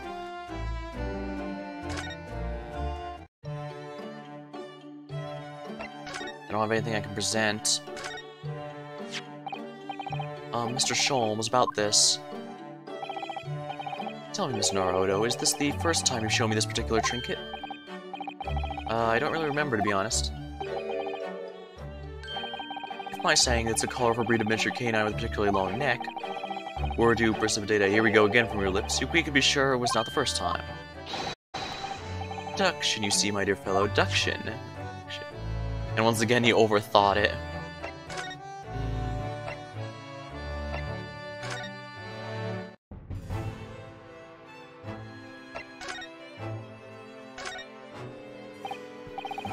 Could I show you this, Lord Strongheart? I'm the Lord Chief Justice. I'm not here to offer advice about evidence. Especially when the evidence in question is so dull. Oh, so that's a real reason.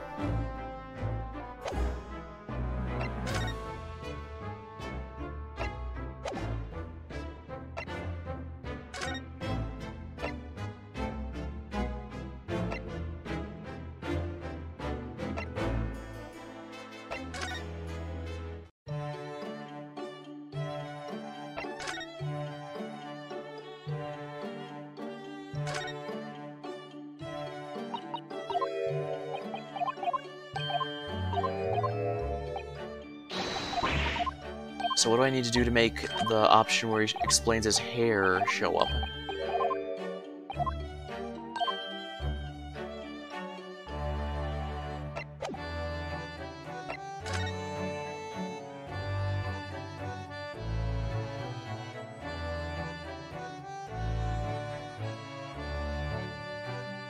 Dang, I'm getting stuck on the investigation phase. Dang.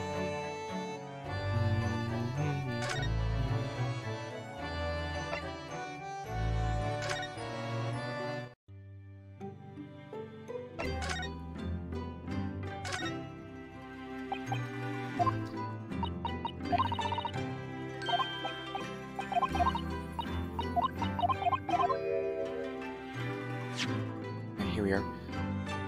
I feel the water's starting to swell again now.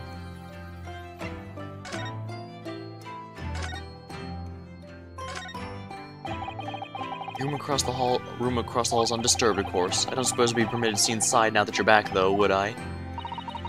You know very well that only Iris is allowed inside. Yeah, I heard you two giggling together in there again last night. You can visit Mr. Sholmes in his room. Last time I did that, he tried to convince me to drink some strange concoction he mixed up.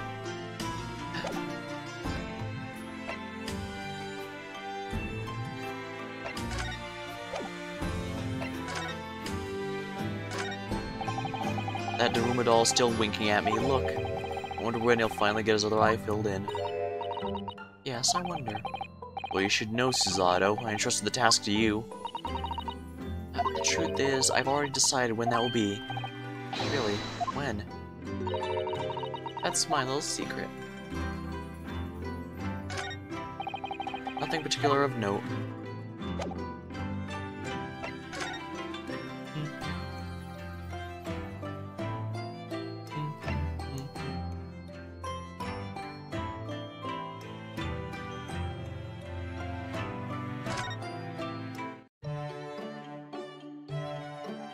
Strange, why aren't we allowed to ask him about his hair?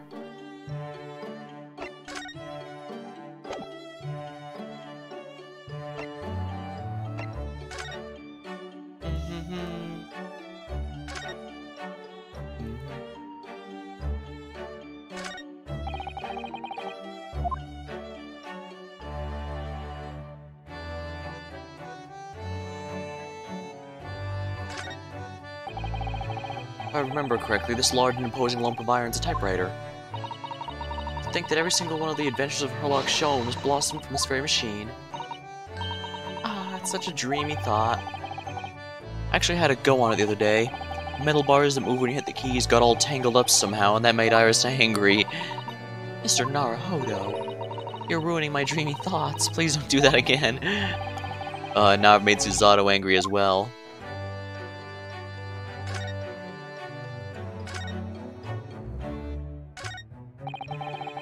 Iris's pretty little tea set is set out as beautifully as ever. Well, it's only by carefully taking care of a tea set that you can make good tea. Is that a roundabout way of telling me I need to tidy up my desk? Oh, Mr. Naruhodo, you do overthink things at times.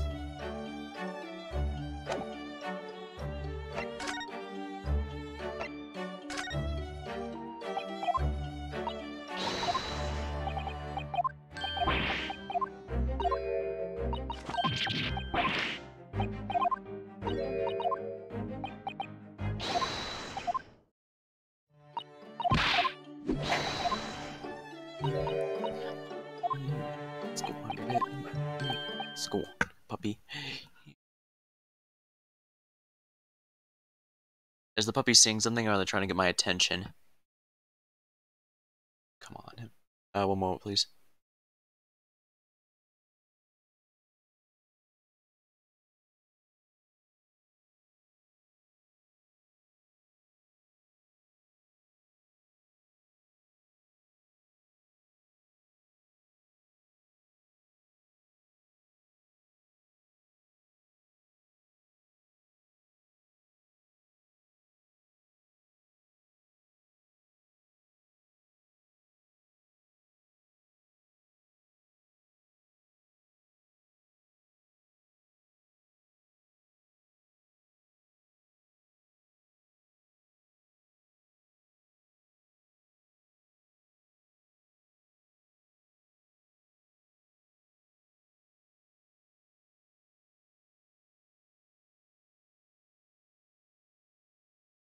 Sorry about that.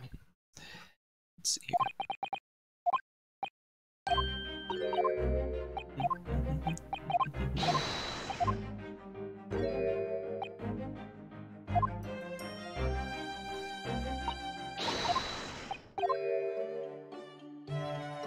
Alright, so she said we need to find another clue before we can do that. Alright, let's examine here, finding what...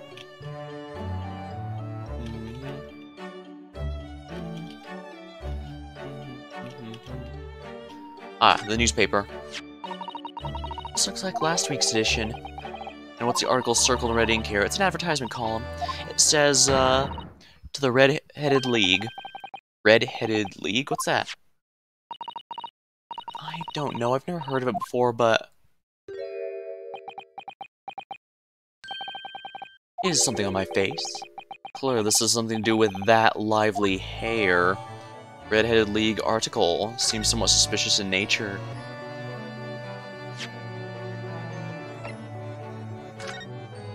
Let's see here. Get 4 a week if you are a redhead. Most fantastical money-making opportunity. Red-Headed League on account of the request of the late Ezekiel Hopkins of PA, USA. There's now another vacancy open which entitles a member of the league to a salary of £4 per week for purely nominal services.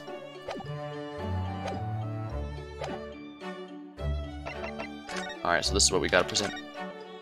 It looks as though someone circled an advertisement in the paper, Mr. Sholmes. To the Red-Headed League.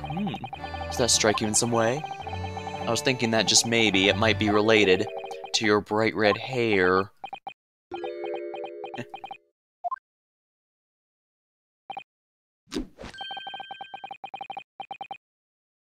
So, at last you've learned to apply my methods, Mr. Naruhodo. I'm sorry.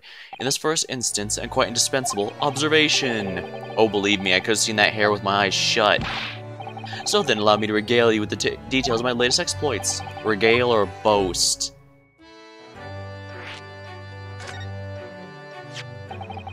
So what is this Red-Headed League, which seems to be the subject of this advertisement you circled?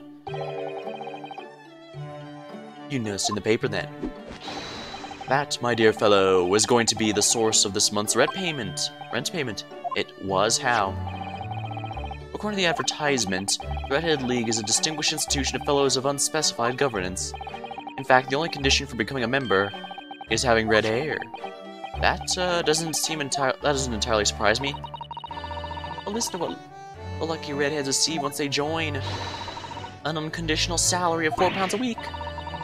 Oh my, £4 a week? But why? What are they paying people for? That I don't know. No details are given in the advertisement. Surely every redhead person in the country is going to be flocking to join in that case.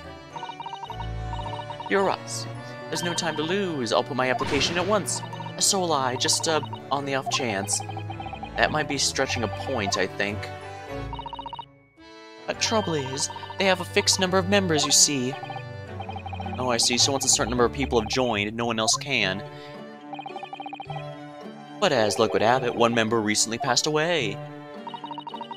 It wasn't particularly lucky for the redhead in question, I feel, Mr. Sholmes. So you decided to try and join this place? Correct. I mean, look at me. Have you ever seen such a red-headed fellow? No. So why? Why did it have to go so wrong? What on earth happened? A blunder, Mr. Naruhodo, though it pains me to admit it. Your blunder. What did you actually do to your hair, Mr. Sholmes? I'm glad you asked, Miss Usato. What do you see atop my head is neither dyed nor a hairpiece. I changed the color of my hair overnight. By the wonders of chemistry. Chemistry? I was conducting some research into a method of rejuvenating spent tea leaves, and over the course of my work, I stumbled upon a potion that, when taken, turns one's hair aflame like red. Would you like to try it? It'll make every hair on your body perfectly crimson. I think I'll pass. But Mr. Sholmes, is it quite safe to drink? Surely it's bad for you, isn't it? Amateurs are always hampered by such fears. Oh, I never should have doubted you, Mr. Sholmes. You mean to say? But of course. To earn 4 pounds per week, one must be prepared to turn a blind eye to a little danger. That degree of red signals more than just a little danger, surely. So anyway, Hurley left full of confidence yesterday with his new red hair. At the park on Lime Street, where the Redhead League were interviewing prospective new members. So, what went wrong? The whole park was choked with red-headed folk, like a coaster's orange borrow. I queued for 8 hours solid before at last I reached the front. When the panel of interviewers saw me, they immediately said, "Ah, Mr. Alex Holmes, are you in disguise to conduct an investigation?"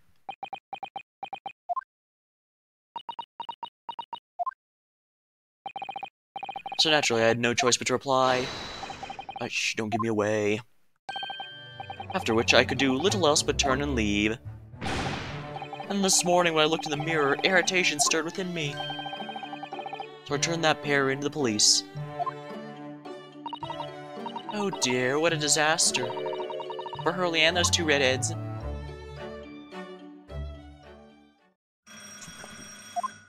Ring ring. Ah, here's my guest now, my latest client, with money to spend.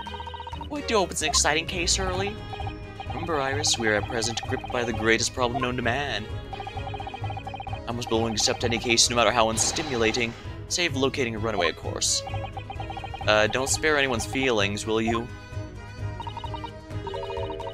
Oh dear, I'm afraid Hurley can lack a little tact, especially just before rent is due. Whack. Mr. Sholmes, Herlock Sholmes, please, oh, please. Please find my husband, he's run away. I suppose you did curse it, Mr. Sholmes. To upset me. I beg your pardon? Never mind, a personal matter. My apologies. What exactly are you trying to say, Mr. Naruhodo? I didn't say a word. Come, my dear madam, be seated. Iris, some tea, if you please. Of course. Of course. Yeah, that's a juror. What's the matter? That's a juror. What's the matter, Mrs. Otto? Oh, it's just that gentlewoman. I feel sure I've seen her somewhere before.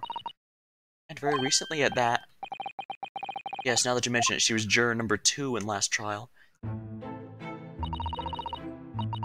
As I explained earlier, my name is Evie Vigil. I implore you to take the case, sir. Money's no object, simply name your figure.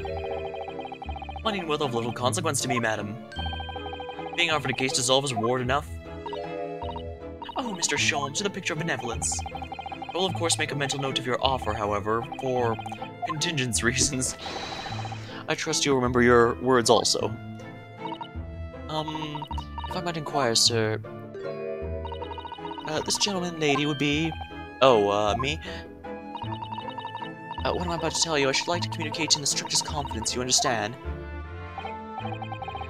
These are my friends. I assure you, they may say before this pair anything that you may say to me. I see. I can vouch for the gentleman personally, after all. He's hard of hearing. Why did I ever get my hopes up?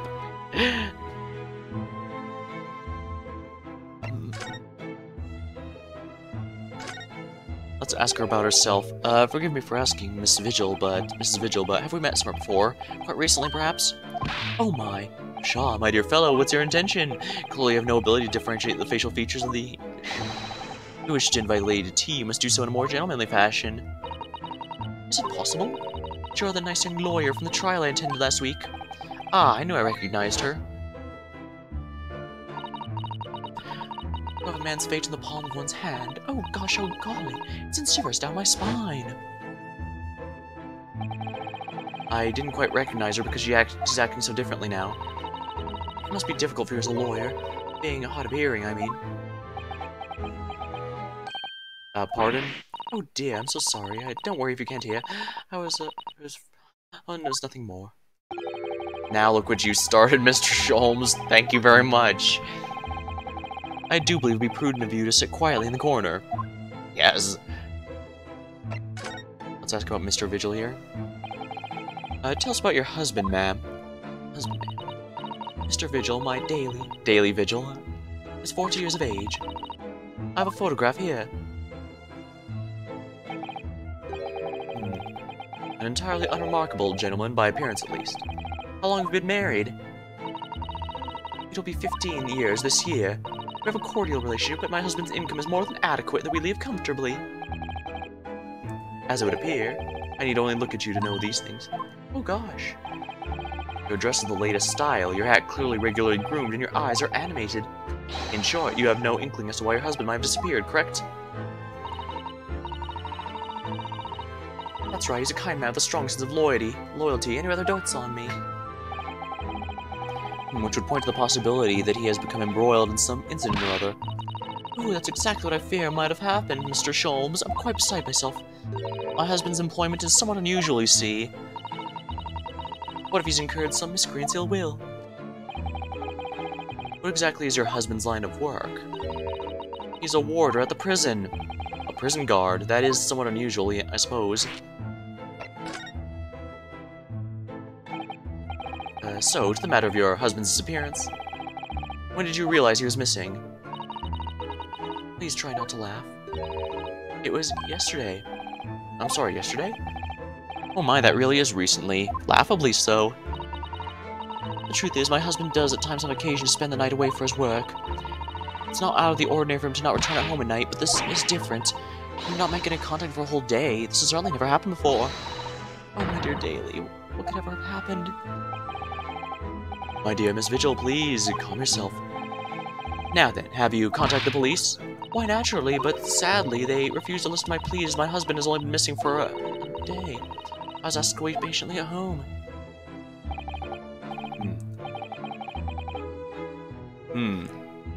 In truth, Miss Vigil, I do concur with the police.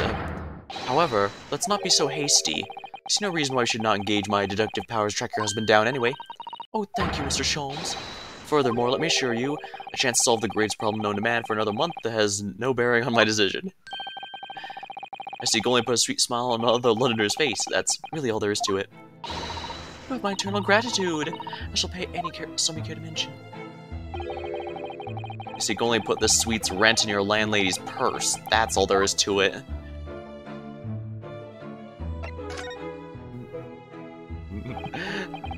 So, your husband's a prison warder. That's right, yes. Well, in actual fact, he's the chief warder. Indeed, I see. Well, chief prison warder certainly qualifies something as a specialist occupation. Yes, it does indeed. My poor husband must prepare those dreadful punishments and see that they're carried out. Dreadful punishments. Does she mean capital punishments? Oh, at such times he must occasionally spend a night or two in the prison dormitory. With extra responsibility, he is remunerated more handsomely than the other warders. Of course, we make no mention of my husband's work to the neighbors. Yes, I believe your prudence is justified. Tell me, at what prison is your husband engaged? A Barclay prison, Mr. Sholmes. Really, Barclay? Oh, what a fine establishment. If I'm not mistaken, there's a large cemetery just behind it. Yes, that's correct. Lowgate Cemetery. No. Lowgate Cemetery. The very place we were discussing in court. That's unbelievable. Unbelievable, my dear fellow. And yet undeniable. I'm sorry, Mr. Sholmes. I'm afraid you've lost me. Pay no heed, madam. Pay no heed. A private matter. This can't really be a coincidence, can it?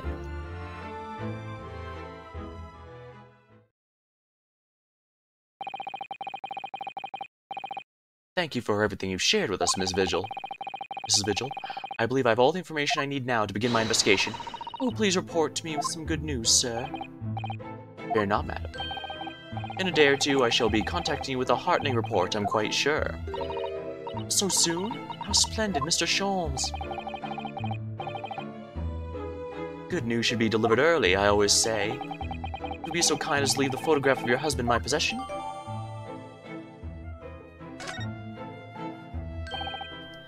Thank you. Now allow me to show you the door. I can't thank you enough, Mr. Sholmes. You've been simply marvelous.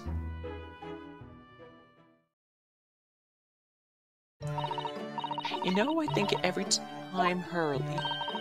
How do you come out with such nonsense? Good news in a day or two? Are you sure? I can't be sure, of course, but then again, I didn't swear on it. I merely gave the good woman some hope. I hope to be able to give her good news, one might say. After all, the rent must be paid by the end of the day tomorrow. But if by that time I've successfully located Mr. Vigil, we shall be mutually relieved. Wouldn't you agree, Mr. Naruhodo? Don't look at me with those pleading eyes. Well, my dear fellow, did you hear the details of the case? Yes, my hearing is surprisingly good, actually. Excellent. And what do you make of it?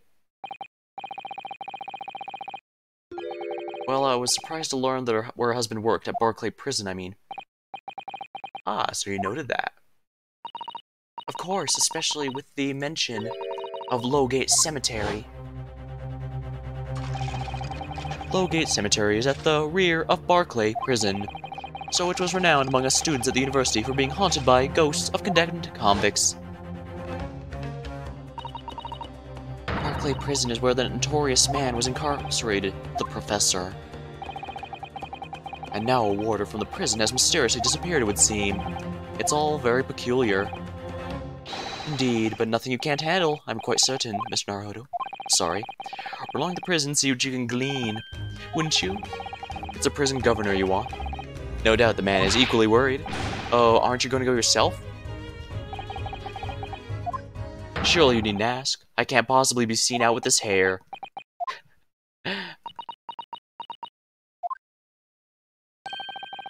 But didn't you go to Lime Street with that hair? That was quite a different matter. So I leave it in your capable hands. Now if you'll excuse me, I'm rather busy.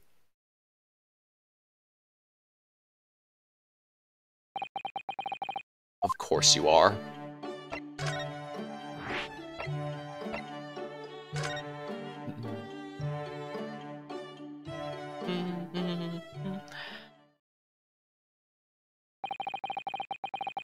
Barclay Prison on the outskirts of London, back into a lonely burial ground.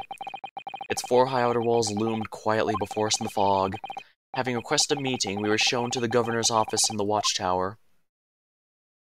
Oh my. That's a lot of weapons. And 1st of November, Barclay Prison Governor's Office. And that guillotine clock is most definitely a sick joke. The dude must really, really love dark humor. This place is full of odd and criminals like Kenneth. This place is full of odd and criminals like Kenneth. Remember the last time a civilian was doing here. And you didn't talk to an inmate, but to me. Do you know I'm Governor Barry Caden, Oh yes, it's a pleasure. I'm Rhinosuke Naruhodo, defense lawyer. At an Easterner, I say. What does that mean? Yes, I'm a visiting student of law from the Empire of Japan.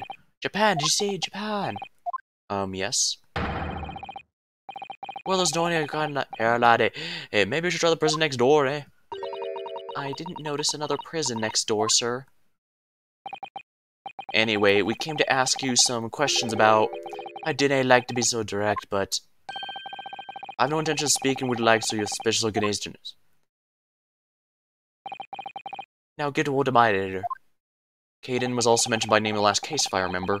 As soon as he finds out we're from Japan, he acts like this. This surely means... I think it's because of the professor case. I think so too. 10 years ago, Genshin Asogi, also known as the Professor, was incarcerated at this prison.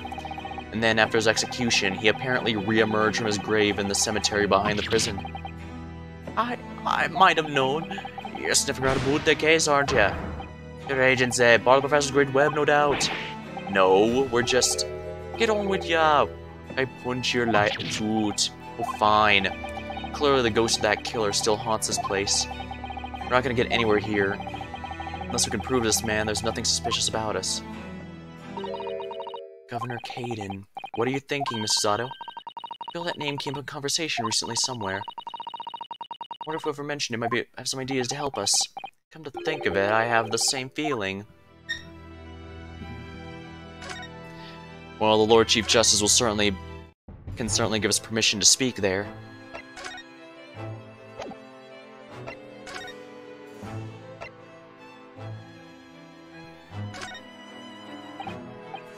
Okay, so he doesn't have anything to react to this.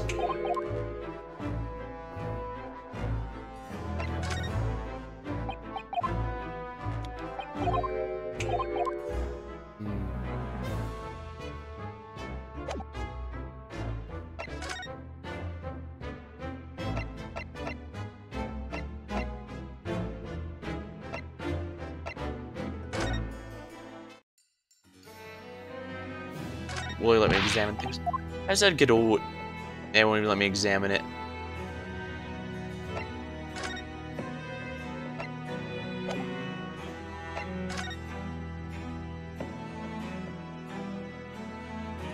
I don't believe Governor Caden will speak to us at the moment.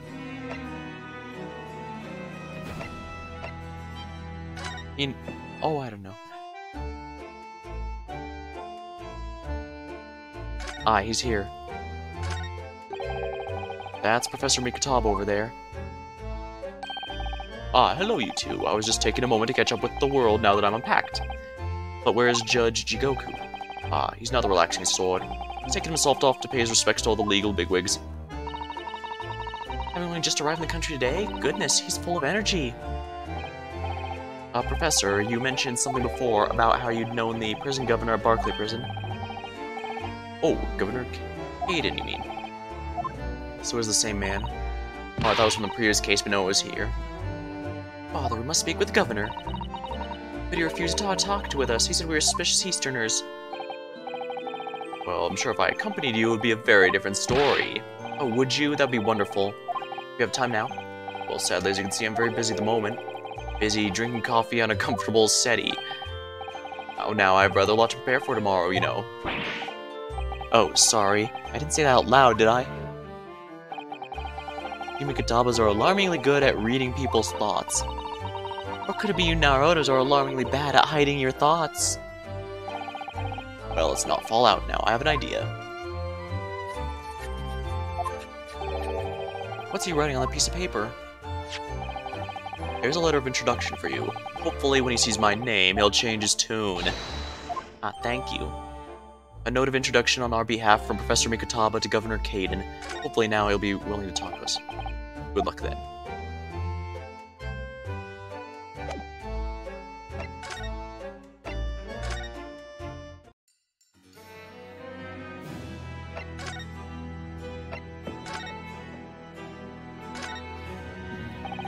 Professor Mikataba has wonderful handwriting, doesn't he?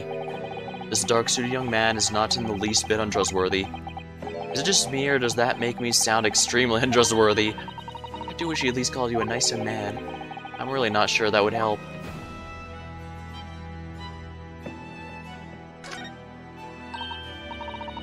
Oh, this looks like some sort of steamship ticket. The SS Groose. First class cabin 01. Yokohama departure 11th of September. London arrival 1st of November. Ah, that's about the Professor Mikataba and Judge Jigoku came from on Japan, isn't it?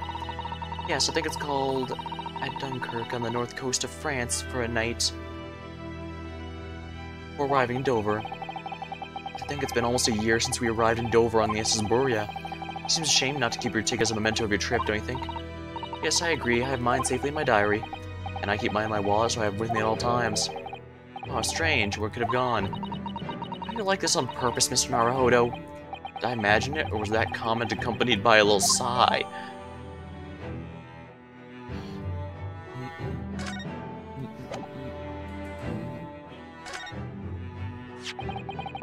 If you catch your eyes over this, Governor Caden.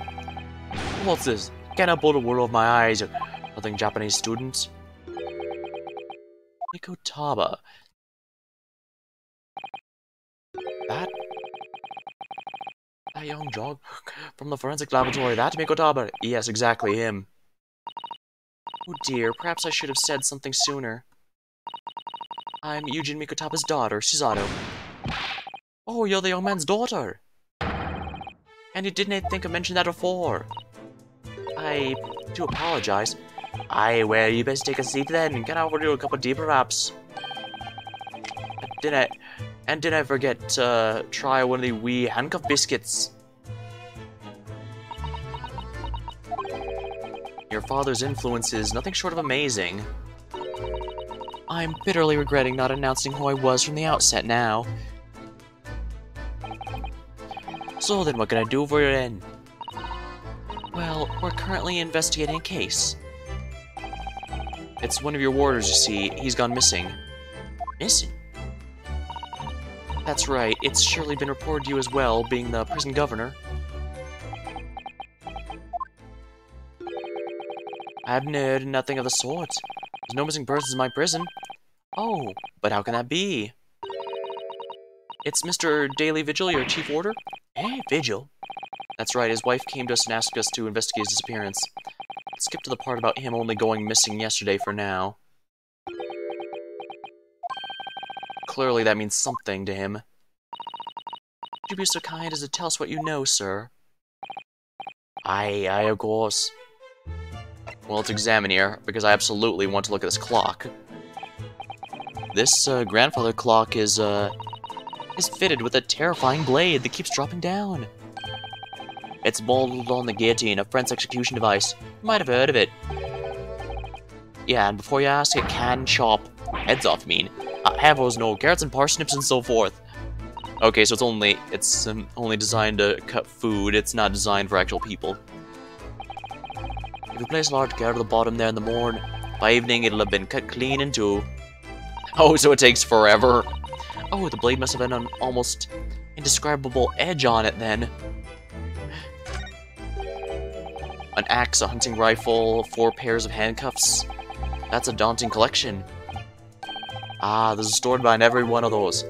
Oh, you mean the rifle was a famous killer's murder weapon? The axe wielded by the famous executioner? And the handcuffs were to immobilize a fierce 4-legged beast when he was arrested? I think you're in the realms of fantasy now, Mr. Naruhodo. Ah, now those kinds of stories, Jimmy. That axe was the one I used to chop down the cherry tree at my house. Mrs. Gaydon was the best pleased. Cuffs on the left are the ones I caught my first burglar with back when I was a bobby. But the stories were a little different to those you imagined, I think, weren't they? Yes, to my relief. And in some small way, my disappointment. I've never expected to find a parrot in prison. Must be the governor's pet. Given where we are, it's hard not to see the poor creature as a prisoner. You don't kill me. Ah. Has the bird learned to mimic the plaintive cries of inmates in cells? Oh no, he is one of 3 siblings, you see. He still calls out the names of his brothers like that all the time. Right. Let me out. Didn't kill me. Aye, I hear ya, laddie. You want your dinner, eh? Didn't I do it?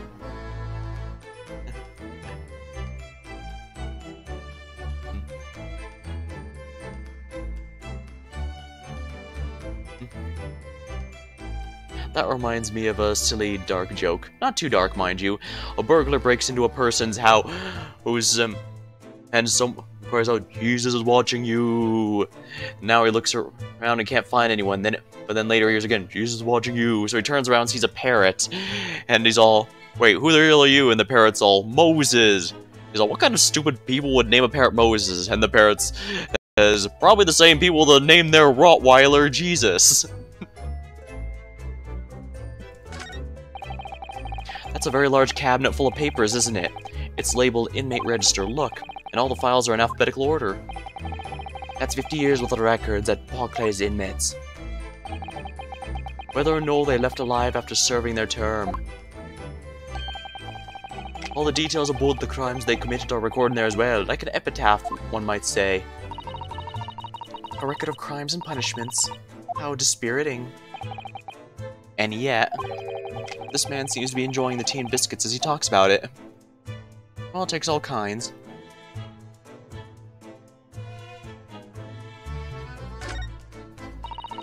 I suppose these are all the former governors of Barclay Prison, are they? Either that or former inmates the governor has sent to the gallows. Oh dear, they all have such severe expressions. I really couldn't deny either possibility. Especially the one on the extreme right. His expression goes beyond severe into a whole new territory. That one's me. Ah, I'm terribly sorry, sir. Is it a prerequisite of the job, perhaps? Having a severe expression, I mean? Of course it's not, although it is taken into consideration. Law.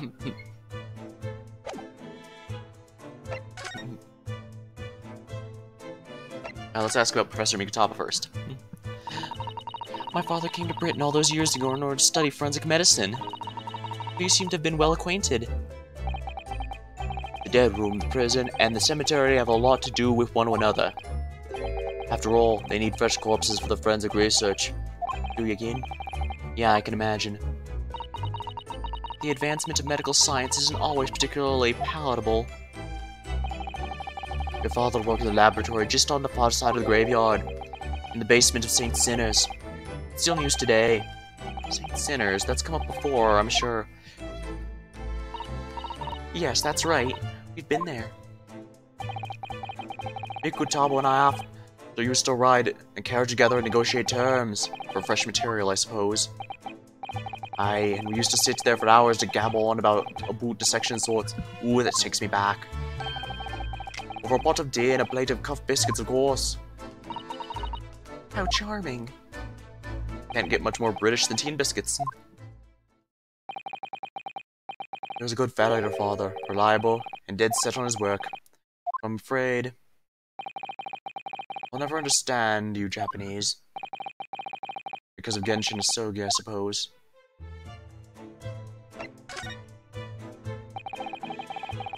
We understand that Mr. Vigil is the chief warder here at the prison. Aye, that he was. Strong sense of responsibility and dedicated to the job. No doubt about it. He was a fine warder. Sorry, did you say was? Aye, doesn't even work here no more. He left the job. Oh my! When was this exactly? Now that a question. When was it about? Can it have been much less than 10 years ago now? What?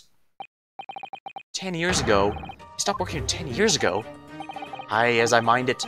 Again, I haven't heard of the fellow's name in all this time. I was so worried if he's gone missing though. Oh, Mrs. Vigil made no mention of it. I think perhaps Mr. Naruhodo, that his wife simply doesn't know. I think she's unaware that he no longer works here. Governor Caden, can you tell us what happened? Or why did he give up his job here? That's important, is it? It happened at the same time as the professor case, so yes, I believe it might be. What are you thinking, Mr. Naruhodo? I can't help wondering, given that it was 10 years ago. Ah, which was exactly when the professor was being held at the prison. Yeah, I knew we were going to find out the truth behind that before all this was said and done. So Mr. Vigil actually resigned from the position of chief warder 10 years ago, you're telling us. What happened to make him leave the job? In actual fact, he didn't leave the job willingly. He had no choice in the matter. You mean he was fired? He was dismissed? It was after a particular walk. I'm sorry, a walk? Aye, that's our word for it in here. A walk to the gallows. An execution. It's a job of the chief warder to prepare the gallows tree and oversee any executions, you see. Only Vigil did something unthinkable on that last walk he was manning. What did he do? I'm sorry, but I cannot reveal that information. I can tell you it's very rare for a chief warder to be relieved of his post. But why wouldn't Mrs. Vigil know about it? She appears to be under the impression that her husband still works here. I wouldn't again know anything about that, I'm afraid. Can you perhaps answer one more question about the circumstance of his dismissal? And what would that be in? The last execution Mr. Vigil was responsible for overseeing. Was it by any chance the professor's? My thoughts exactly.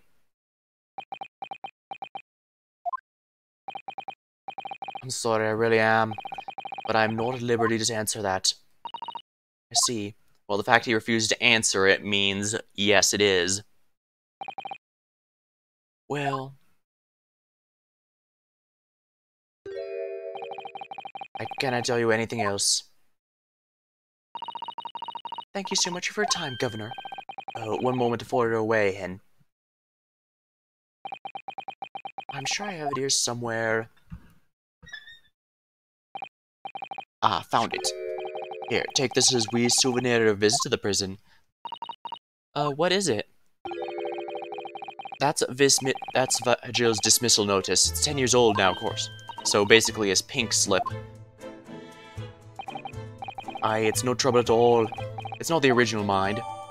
Okay, so yeah, they made copies of it, and that's why he's willing to give it to us. Thank you very much, Governor Caden. Well, in return... do me a favor and never come back here. That case is closed.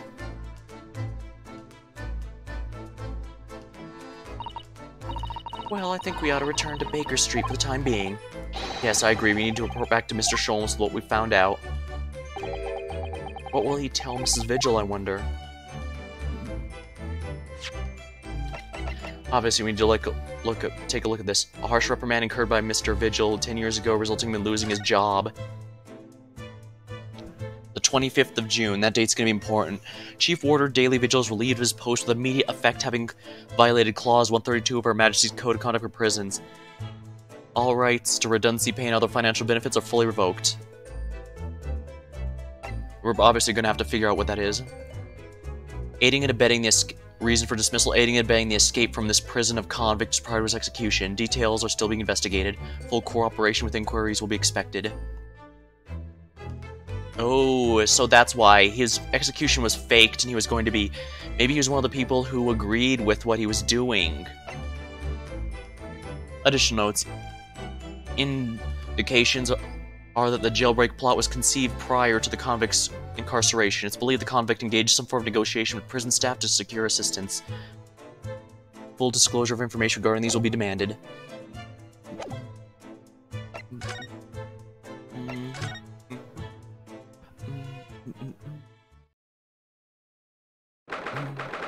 First of November. Sholmes' suite. We're back. Hello, you two. I thought you'd be back before long, so I baked some scones for us all. Ah, so that's what the delicious smell is. Greetings, my dear fellows. What the crap? You've returned a good deal sooner than I was anticipating. Hello, Mr. Sholmes. Hello, Mr. Sholmes. Blue hair. Say nothing, your thoughts are written all over your faces in any case. Well, if this whole detective gig doesn't work out, you could probably make a good Fire Emblem protagonist. Your hair is certainly the right color now. Turns out that it may have been advisable to test my hair color restoration tonic before application. Oh my. Pray tell me, what of our warder friend? Have you garnered some new information? Oh, yes, actually. Something very surprising, in fact. Though it's not a patch on your hair, to be honest. It most certainly isn't, but still, we discovered that... Sholmes. Drop everything, Sholmes. This is more important. Gina? I can't Adam eat it. What does that mean? She can't believe it, or... What's happened? Clearly a very grave matter indeed. For Miss Lestrade made no mention of my hair whatsoever. True, she'd normally make... No... It's the boss. What do you mean? Inspector Gregson? The boss is... He's dead! What? They just found his body. Shot with a pistol. What? But... Inspector Gregson! He was murdered? No, not Gregsy. Come in, my dear girl. Tell us the whole story.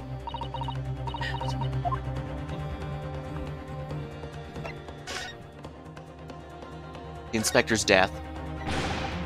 Are you serious, Gina? Inspector Gregson was... Oh no, poor Bob Belcher. He was really shot. I don't know much about what happened myself yet. They're still there, investigating the scene. Where did this take place? Oh, Little went in a building full of flats on the Fresno Street. The outskirts of town, nowhere near his home. He was perhaps investigating a case then. The thing is, no one at the yard knows nothing about no case around there. Oh, how strange. The boss, he was so good to me. I know it ain't up to much yet, but one day I was gonna show him I'd become a proper detective. Oh, Genie.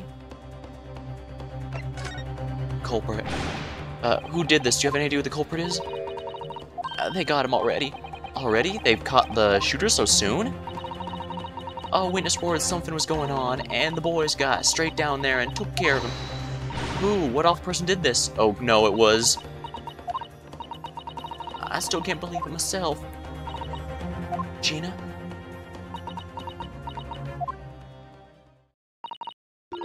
It was the Reaper.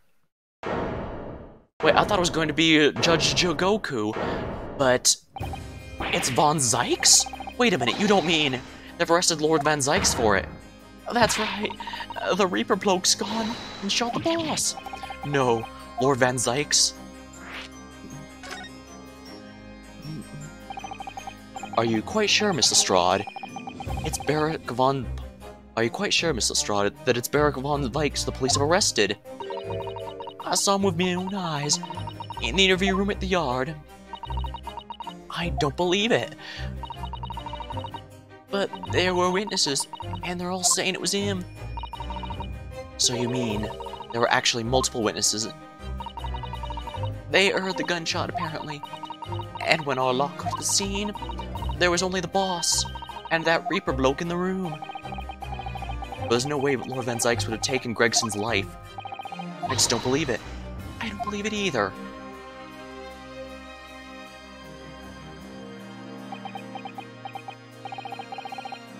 Thank you for informing us, Miss Lestrade. This is really most terrible news. I'm dreadfully sorry. What are you saying sorry for? You didn't do nothing. I think my condolences would have been a lot better, Mr. Sholmes. Well, anyway, I'm taking a cab over the scene right now. Please come and all, as soon as you can. You gotta help.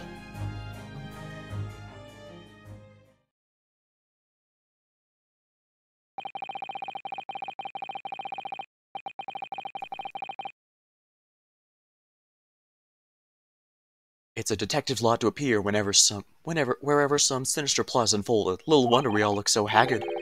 Sometimes these things are almost too much for the nerves. Mr. Sholmes? What use is there being a great detective if I fail to see something like this coming? How could I let this happen to Gregson? Dang. Mr. Naruhodo, I shall leave at once to begin my investigations. Of course, yes, we will too. It would be helpful if you could talk to Mr. Reaper and see what you can glean. I'm sure you were intending to do so anyway. Until later, then. Inspector Gregson dead, and Lord Van Zykes arrested. Runo, Susie! I've called you a Hanson. It's waiting outside. Thank you, Iris. Shall we, Mr. Zato? Yes.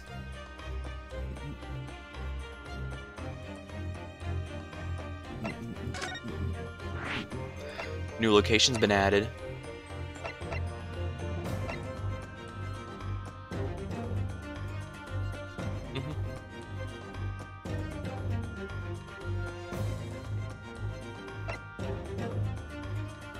Let's go to the Fresno Street room first.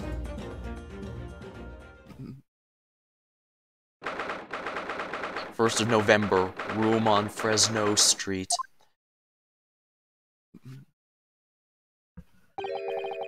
This really isn't out of the way part of London. I doubt many people find their way down to this black street. So this dust-ridden, rented old room is where it happened then. So, this is where the poor Inspector Gregson lost his life? Yes. The police are already hard at work investigating, it seems. I don't see Mr. Sholmes anywhere, though. Perhaps his investigations have taken him elsewhere. Boy, what do you think you're doing there? Every one of them drawers has to be taken right out so we can look underneath them all. I want the space above the ceiling checked. Don't forget to look inside the chimney stack, too. Blimey. Ain't you lot ever go over house looking for dough when its owner's out of town? Gina obviously has some unique investigative techniques she wants everyone to adopt. Well, if you want to know a good way to break in, and asking someone who has experience would definitely be a good way to do it. Oh, so you've turned up at last. Mind you, I ain't been here long myself. Hello again, Gina. Sholmes only just left. You're lucky I missed that. He went prancing around in here, pointing at stuff and bickering at that as then just scarpered. Oh, we finished investigating already, you mean? Yeah, he didn't stop saying nothing to no one, not even me. Oh, Gina, would you mind if we investigated too? Listen, Odo. You're a lawyer, right? Yes. Why? Well, you're not thinking of trying to help out the Reaper bloke, are you? Oh, poor Gina. She's never gonna forget, is she? That trial will haunt her forever. Gina, if you don't mind me saying, if Lord Van Zykes really is responsible for this crime, he'll be duly and fairly judged in court. I suppose you're right, yeah. Go on then, Odo. Get investigating. I want to know the truth about what really happened here. Thank you, Gina. And I think this will be a good time to call the stream.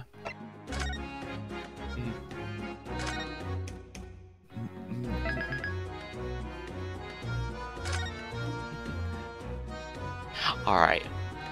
Thank you for watching. Hope you had a good time. I saved my VODs for as long as Twitch allows, so if you ever need them, they'll be there. Or if you want to see some of my older VODs, I have been continuing to upload to my YouTube account. You can find the link to it in my About page. Thank you, and I'll see you next time.